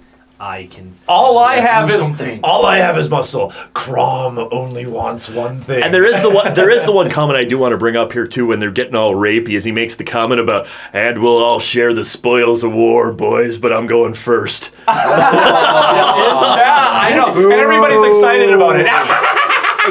but Caramon. I love going. I love going 5th. 35th. Yeah. But this is how Caramon knows he's got a shot because he sees some of these guys. First off, he recognized some of the armor. A shot at what? I can get into line at number 6. No, at least 6. Some of these guys he actually hears. He's like, what is the one? The one dude makes a comment about, I'm not having sex with a witch. I'd rather boink the wizard. He actually makes that comment in there. This is where Caramon does see, just like you're trying to put that you were saying, where he sees there's some dissension that some of these guys are just there because they have to be. Had and he starts recognizing pieces of armor and swords as Sturm's Knights of Solace guys. Yeah. Oh, that's so cool. he gives him a chance. That was skipped over. That was skipped in that. Yeah, was that all skipped the in cool that? stuff. No, he starts Man. because remember the Knights of Solace were partial. Solamnia were blamed for the Cataclysm, so a bunch of them had to go into hiding. Right. Yeah, so their families were getting killed. Yeah, some of these guys are just here to try to survive. Yeah. Cripple fight. Okay, stealing. Oh my god! Okay, now he's gone from a huge half over with a peg leg. Now he's gone to Jimmy from South Park in my head. I love the fact that Caramon steps into the circle. He's like, I challenge you. You're not mad enough to take me on one by one. And so our half ogre dude Steel Toe steps up and he's like, I'll take you. Yeah, I got to prove to my men that I should still be the leader here by force. So what does Caramon do? All right, let's go. Strips down naked. Yep. Yeah, he just gets butt which naked. is exactly what you should do to throw off an enemy. Yeah. Because that is the first thing you should do. And because clothes can get in the way of a street fight. Yeah. Imagine a guy comes up to you in an alleyway with a gun and says, "Give me your wallet." You take everything off. That guy's not going to be able to look to take your wallet. You're standing there just butt naked. Younglings, a pointer from your Uncle Club.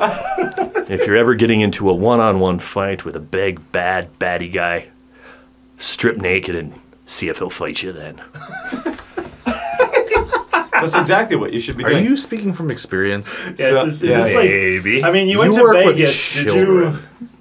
So, Is this the Vegas story? so this fight happens, and I love the half ogre strips down too, and it talks about like seeing the scars in different places on the half ogre, and you can see the metal peg that's in the stump. And which, by the way, because it's a Dungeons and Dragons connected thing, and there's modules that go with this, there's an entire backstory to this guy if you want to look it up. So it's in the annotations. Of course, and actually, he's a cool guy to have a backstory. He's a very cool because somebody might you want know to what? play Actually, him or have him outside of as the a bad guy. fighting ring and the rape, he actually is a cool guy. Okay, You just got to get to know him. he's an interesting character. Okay, thank you. Yeah, he's a good. You know, I mean, evil he's character. small time. He only controls like 6 blocks down by the pier. Hey, like, don't worry. If you about grow up as a half ogre around humans, then imagine how he was picked on in elementary school. It's the bullying that made him this way. I hear he has dinner with his grandma every Sunday. That's really every nice of Sunday him. he has. He's a good Every guy. Sunday, not He's a little he doesn't misled, go but he's twice. a good guy. Hashtag Thorm's a good guy. Let's start that thing. Rapey, but a good guy. Okay, so we get half orc. We get the cripple fight. My favorite thing that happens is Caramon loses his sword, grabs a log, and pounds the steel peg leg like a tent spike into the ground. Yes. So he can't move. I love this. That was that not in the edited version? No. Who is editing this fight? Is great. Yeah, did it goes on and on. No, it's just like Caramon defeats everybody and becomes the leader. No, this fight goes on for pages. He ends it by hammering his peg leg like a tent spike into the ground and then bashing his brains everywhere. He grabs a fire log, hits the guy in the shoulder, continues to hit the guy in the shoulder, hammering the peg leg down into the ground till the guy's trapped. Then he baseball bats him across the face, so he falls backwards with like the peg leg still in the ground. It is an awesome. And then he jumps on him and smashes his face in with the log. Yeah, it is amazing. I love this Mortal fight. Kombat fatality. Yeah. Finish him. I love it. From a book that really didn't do combat well from the series. This was great. And it talked about earlier about that he's, of course, you know, the characters like Steel Toe, even in the real world, always have their little lackeys around him, their little yes men. And Caramon talks about him, and he talks about watching them as he's beating the guy's face, and then just the look of shock from these yes men, from the Steel Toe's lackeys of. Oh crap! But then there's a chance that the lackeys could all gang up and attack him. So Rayson, by this time, is okay. Runs out and protects him with sparkly fingers. Sparkly jazz hands. Jazz hands. He's like, oh! Not my brother. Look at me over here. Your Look fingers? at me over here. Oh, what's on your fingers there? Is that sparkles? And Chrysania runs out, does a little healing, little sexual healing. No, okay, no, well, non-sexual healing. Okay, no, not at all. It's becoming heavy petting. It's becoming. It is. Petting. Yeah, it's becoming a little sexual. But anyway, because she uses some power, she's a witch. Oh, she's a witch, ain't she? How do you know she's a witch? Well, she turned me into a newt. I got better. Well, bad, didn't I? Very small rocks. Right, what happened next scene? And so Caramon, this got confusing for me because Caramon steps up and he goes, "Yeah, she's a witch, but she's my witch, and you're not going to touch her." Oh yeah, and then she's my witch, ain't she? And Caramon takes up his sword, declares himself the leader, and that they will ride to Thorbarden for riches and glory. He is totally Conan here. Oh yes, Amra. He is totally Conan in the Amra days. Yeah, he's totally when he was leader. Ain't he? Yeah. Yeah, and so I'm all cockney. You know, and the way what listeners can't see is the way you're bobbing your head and looking at me and squinting a weird eye. You look like you should be wearing a driver's cap with a pint in your hand. Yeah, that's right, ain't it? I look about the same way I sound. It's pretty good. It's Yeah, so this is now Caramon's army. Raistlin realizes, oh crap, we're going to the war I'm going to die in. Yeah, right. And then there are a couple nice little drops here where Caramon goes to Steel Toe's house, his little tent, his little shack. Yeah, I picture it as like almost like one of those plywood screen houses that you can like sometimes go and camp in, like almost like a yurt. Yeah. That's interesting. Okay. And you picture things very oddly. I don't think I'd like to go sleep in Steel Toe's bed. No. Did you change the sheets? No, you gotta change the sheets. Did you burn everything that's in there? There's a whole lot of raping that happened in that house. I think you're thinking. Yeah, but it was Krynn the first. is much it was like more. It was the first in line. I don't think Krynn's that clean to begin with. Not at this point. No, not at this point. Kind of gray London, if we can call back. But to there. they did make a comment about how some guys had tents, some guys didn't have tents, but yet Steel Toe had this little like shack in the woods. Caramon's in Steel Toe's place, but like looking out the looking like through the window or through the screen or whatever, the bug screen. The bug screen. He could see Chrysania. He could see Chrysania laying, and he starts to feel the stirrings. Lustful thoughts. Oh yeah. He starts to feel the stirrings, and then he catches himself, and he goes, "No, Tika. Think about Tika. Yeah. Think about Tika." Right. She sleeps in his tent, or is that? Yeah.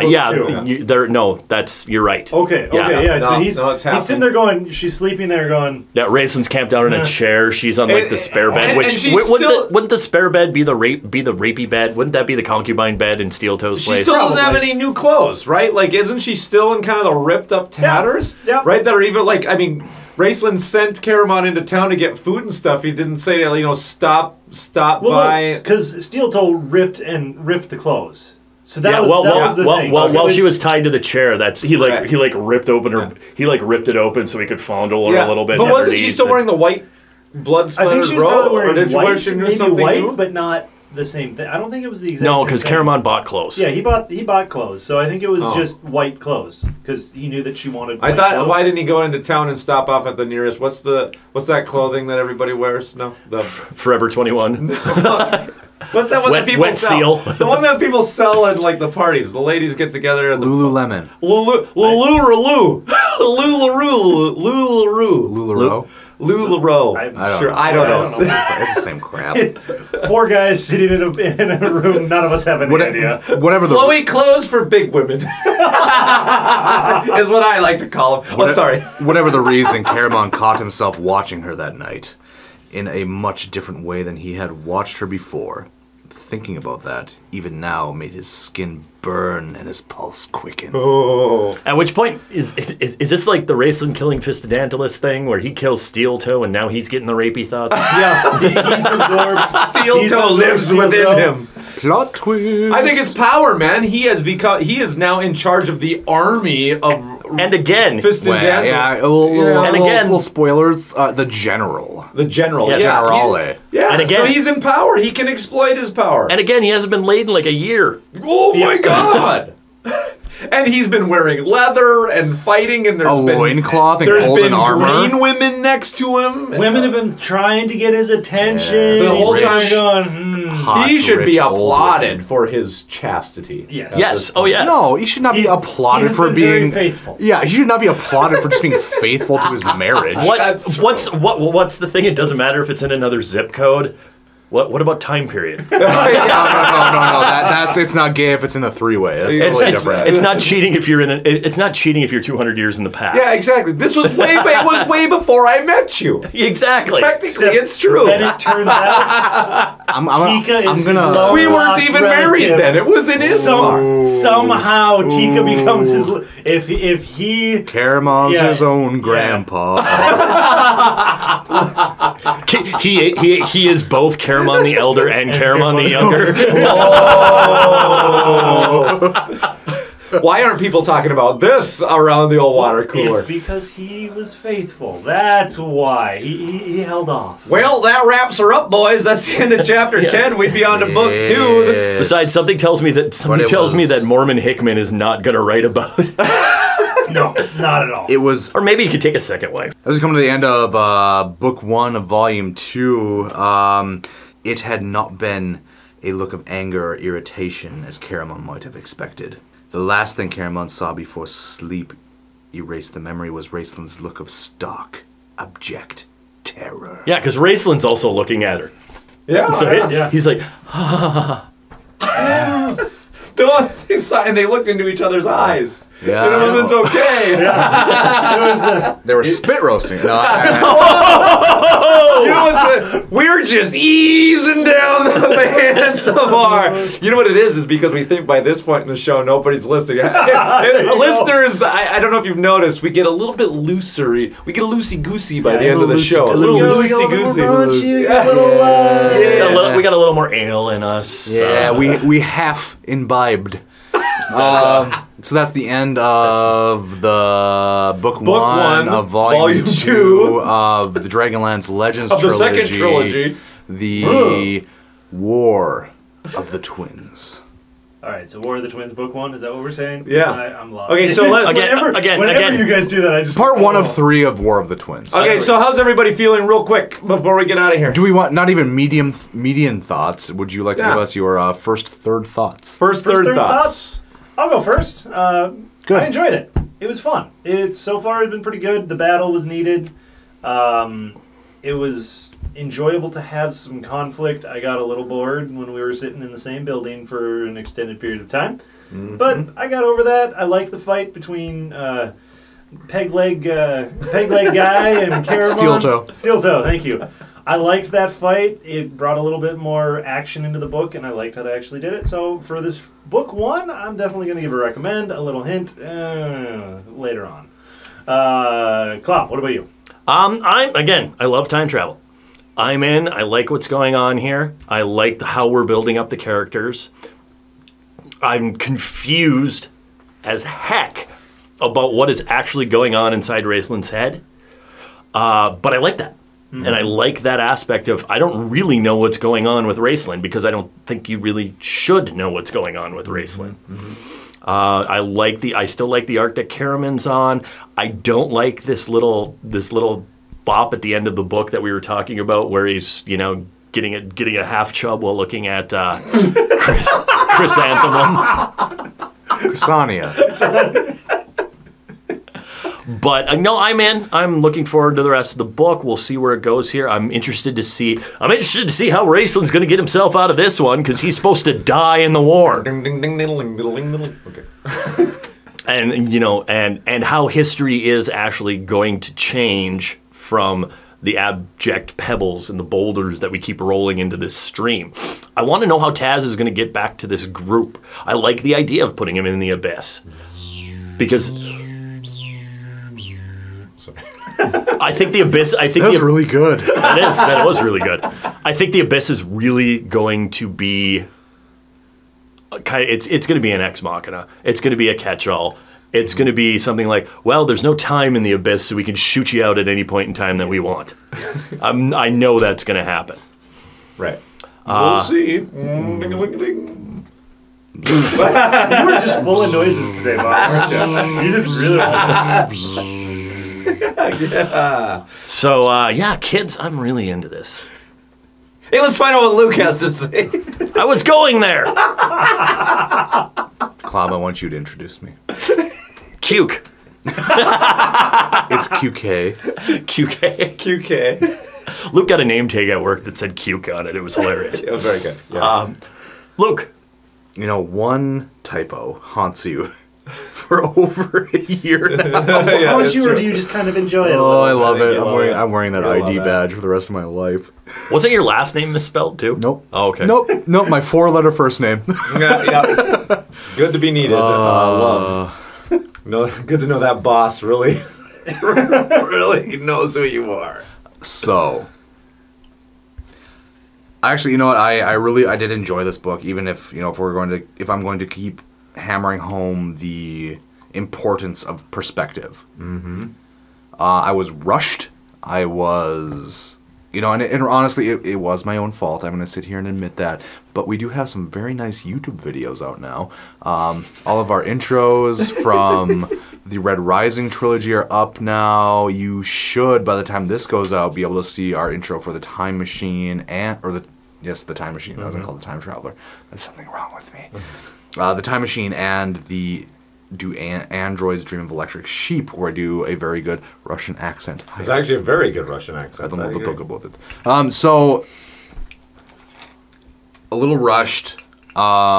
Very thick chapters in this book. If I'm going to be honest, yes, slow stuff, but slow, interesting stuff. It's the kind of fantasy I want to read about. We got magic, we've got mystery, even intrigue, rape. Bob said that. Whoa, way to throw me under the bus. Yes. Well, you're trying to frame me. Yes, I'm going to throw you under the bus. You don't yes and genocide. Okay, you don't yes and rape. You should not yes and rape. I'm having a very good time, but also I had a very good time at the beginning of the first part of this trilogy. I had a very good time at the beginning of Dragons of Winter Night. I had a very good time with the Dragons of Spring Dawning. I'm not headed into the rest of this book. My expectations are low. I did, You've had your heart broken before. I have. Not just by this, but by some software companies. It's a weird thing that I'm Fool me through. once, shame on you. Fool me twice, won't get fooled again. Yeah. She's sitting at the bar right now, giving you the eyes, and she's licking the lime. You know what? Fool me 3 times. You can't fool the fooler. Is that George W. Bush? What? No, that's real. I've learned my lesson with these books. I'm along for the ride. I'm having a good time. It's fantasy. I love fantasy. I love Krynn. I love to learn. I love time travel. It's got all these things I like. Like I said, it's that crappy friend that you have. You have a good time with them most of the time, but they might steal your wallet every now and then. And always needs bail money. Always. All the time. Once again, I'm sorry, guys. Jeez. Paul, just stay out of Burger King. I'm done. Burger Kings are off the table now. No longer going in there. Off the table. He's moved on to Taco Bell. Oh my goodness, that's bad. They're a lot more accepting than Taco Bell. That's a bad bathroom to mess around in. I'm excited. I like being here with these books, but I was I was looking for notes on this just because I was in such a rush. I was on Goodreads. The top comment on Goodreads called this the worst book in the Dragonlance universe. Ooh, really? Yeah. Wow. Yeah, War of the Twins. I have come across people who say it's their favorite as well. So I think so far, yes. I think there's mixed opinions out there. I know most people say the Legend. A lot of people are saying the Legends is their favorite trilogy, but that doesn't mean it doesn't have a weak middle. I don't know. That's true. I don't know. That's true. You can have a solid top and a power bottom. At any rate, yeah, I'm excited to be here. I'm excited to move forward. Bob, I've got you reeled back in your chair. Were you sitting on War of the Twins? Volume 2. Well, Dragonlance Legends. So far. Well, Bob's trying to breathe, folks. By all means, please jump on iTunes, give us a 5-star review, say something nice about us, write us a review. It's been a while since somebody wrote a review on iTunes. I was noticing that today. So by all means, please jump on there. Some star reviews, but the written reviews are really what drives it. Yeah, yes. Yeah, right. And if you can't say nothing good, don't say anything at all. No, by all means, call us out. I love haters. Talk smack about us. On the reviews on iTunes. Oh yeah, only positive on there, but on our Facebook page, can come the hate. You can bring that there. So Bob, now that you're breathing again, how do you feel? Okay, we'll keep this short as much as I can. Come on, Robert. This I think is a really strong beginning. I really like where this is going. The mage fight between Fistandantilus and Raistlin were really good. We're having a lot of really clever callbacks, in the time loop, both to the previous book, to the previous trilogy. I've got to time loop, juxtaposition. Klob has got to time loop aspect. It's been really fun. But I think this is a strong beginning. I am, like you, Luke, worried because I have seen the same things of people saying that this is the weakest of the book, perhaps the weakest of Dragonlance, the entire series. Although, how many people have read all 190? I don't know. That seems to be a statement that nobody can honestly make. By the end of this, there's probably probably will. By the end, maybe when I don't we know. get through with the Dragonlances, I can. When see we're on you episode have- 435. Yeah. I will tell you because it's already out, man. Arena of Istar, comic book. It's tough. But how did you feel about War of the Twins, Bob? War of the Twins, so far, strong. I don't have much to worry about. I really love Peg Leg here. I like him as well. So Steel Toe. What did you call him? I have called him Peg Leg. He is now Peg Leg. No, is that what you call him? Peg I think Leg? so, Peg Leg. Or something. Well, he's now Tent pole. He's Peggy Sue. I think we should redo a song version of that about Peg Leg. he's now Peg Leg No Face. Yeah. He's just stuck in the ground. You sexually assaulted my gal, and I love you, Peggy Sue. Oh, sorry. Steel Toe. All right. Okay. Anyway, yeah, I think it's great. So we'll see where we head out from here. There you go. Episode 21 in the books. Boom! We have become adults. Hey. Hey. Okay. We have become adults. Will we act like adults? No. I will grow old, but I will never grow up. All right, good. No. Doyo. You know, I'm hearing the war drums of Gallifrey. I think Ood's outside. The waiting for war it. drums of Jesus. Gallifrey. Yeah, I'm hearing him in my head. Don't you guys hear just a little beat? The drum beat, the never-ending drum beat. So yes, thank you guys so much. Thank you guys so much for stopping by. Thank you so much for the endless love that we are receiving on the internet. Even you know what? Even if you come by and you say like, "Hey, you guys, what are you even talking about?" I feel like if anything, everybody who has come by and sticks around, they're here for the banter. They're here just to hear laugh with us. Four idiots around Maybe laugh at around us. a reasonably priced microphone talk to each other. And something that is coming down the tubes, I'm just going to give you guys a little bit of a sneak peek. Ooh. If you're still listening, yes, you get this. We're going to sneak down the pants just a little bit more. Not towards that little E next to our podcast. Paul and I are moving. Paul's going to getting his own place. I'm going to getting my own place. The podcast is ending. Actually, we're done. This is it. The reason. This is the breakup. We will never finish the Lance trilogy. We don't even care. Oh, no. We're just gonna tease you with this. Bob's decided to do some solo work. Bob and Yoko Ono. Come over to me to the Aircast, where we're going to be reviewing all of Jane Eyre's books. No, so... Oh, God, I just threw up in my mouth. So what is... Oh, wait, there's only one book. It's called Jane Eyre. Okay. So what is happening, the podcast from the second floor guest room is actually moving. We are going to record, for sure, part 2 of, the second half of this book. Of War We're of the going to end Twins. this book, and then we're pulling the plug and moving. Yeah, I'm actually moving all of my stuff and leaving the studio in this house so we can record this. Right. I believe we're going to record it on the 27th or 28th of August. 28. We better. Yeah. We have to. We are actually on a time crunch, and that's why I'm fine with. So you will maybe get a episode before the end of the month. Again. Editing. Editing Labor Day weekend because we're Americans. Oh man! So, what is going to happen here? You will get.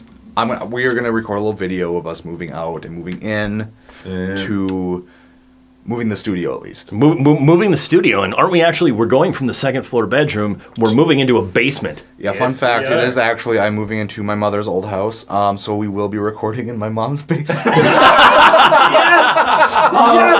We have come full circle. Yes. Back to the womb. To be fair, to state fair, your mother doesn't live in that No. house anymore. It's her old house. Oh, well, we can't make her have her make us Can't pizza rolls? Yeah, I want pizza rolls, man. Pizza rolls, Mom! the meatloaf!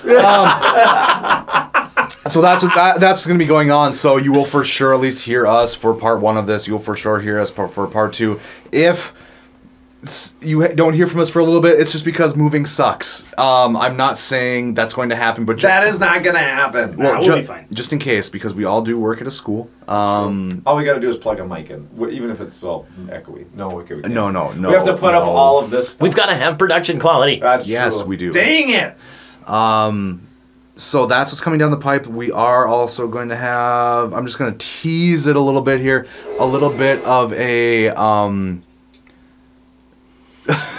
new studio break-in party involving a live stream. We will let you know when it's going to happen ahead of time so that we can all be there. It's definitely going to be on a weekend. And by you, we mean the 3 people still listening at this point. Oh, no. Oh, tell your friends, tell the ladies. At any rate, that's the end of it. For this episode. All right, tell you what, I'm buying this round. We're gonna kick it off here, second to last podcast. So that means, sweetheart. Oh, it's so sad. Sweetheart, second to last podcast in this studio. I feel like we have not made it clear that nothing in this is studio. changing. We are still podcasting. Yes, we're just going to be moving studios. Physically moving. Yeah. But sweetheart, I need 4 shots of the Zach Zarothian whiskey, please.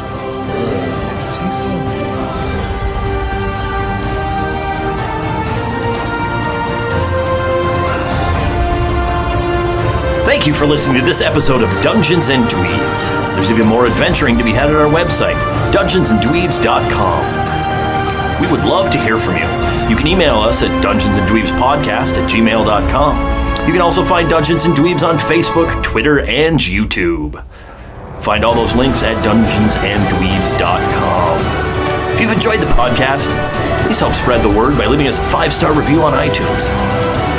The music for Dungeons and Dweebs is Fatal Fight by Royalty Free Kings and can be found at their website, royaltyfreekings.com. Dungeons and Dweebs is a Tim Gilbert media production. Copyright 2017, all rights reserved. And no part of the show can be reproduced, repurposed, or redistributed without the expressed written permission of Tim Gilbert Media.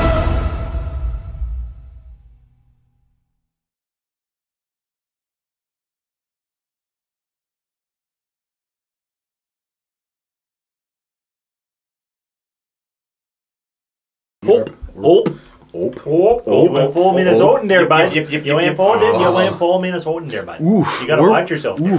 We're recording, eh? We're recording. Oh, let's just send her. Let's get her going. Hey, you know what, bud? Freaking, you know. Let's just let her rip for a rip. Yeah, let's go. Just out for a rip, are you, bud? Just out for a rip. I went out for a rip, Have and you they not just seen that video club? Freaking. Oh yeah, I know. Yeah, I've seen it. it. We're all watching it. Yeah.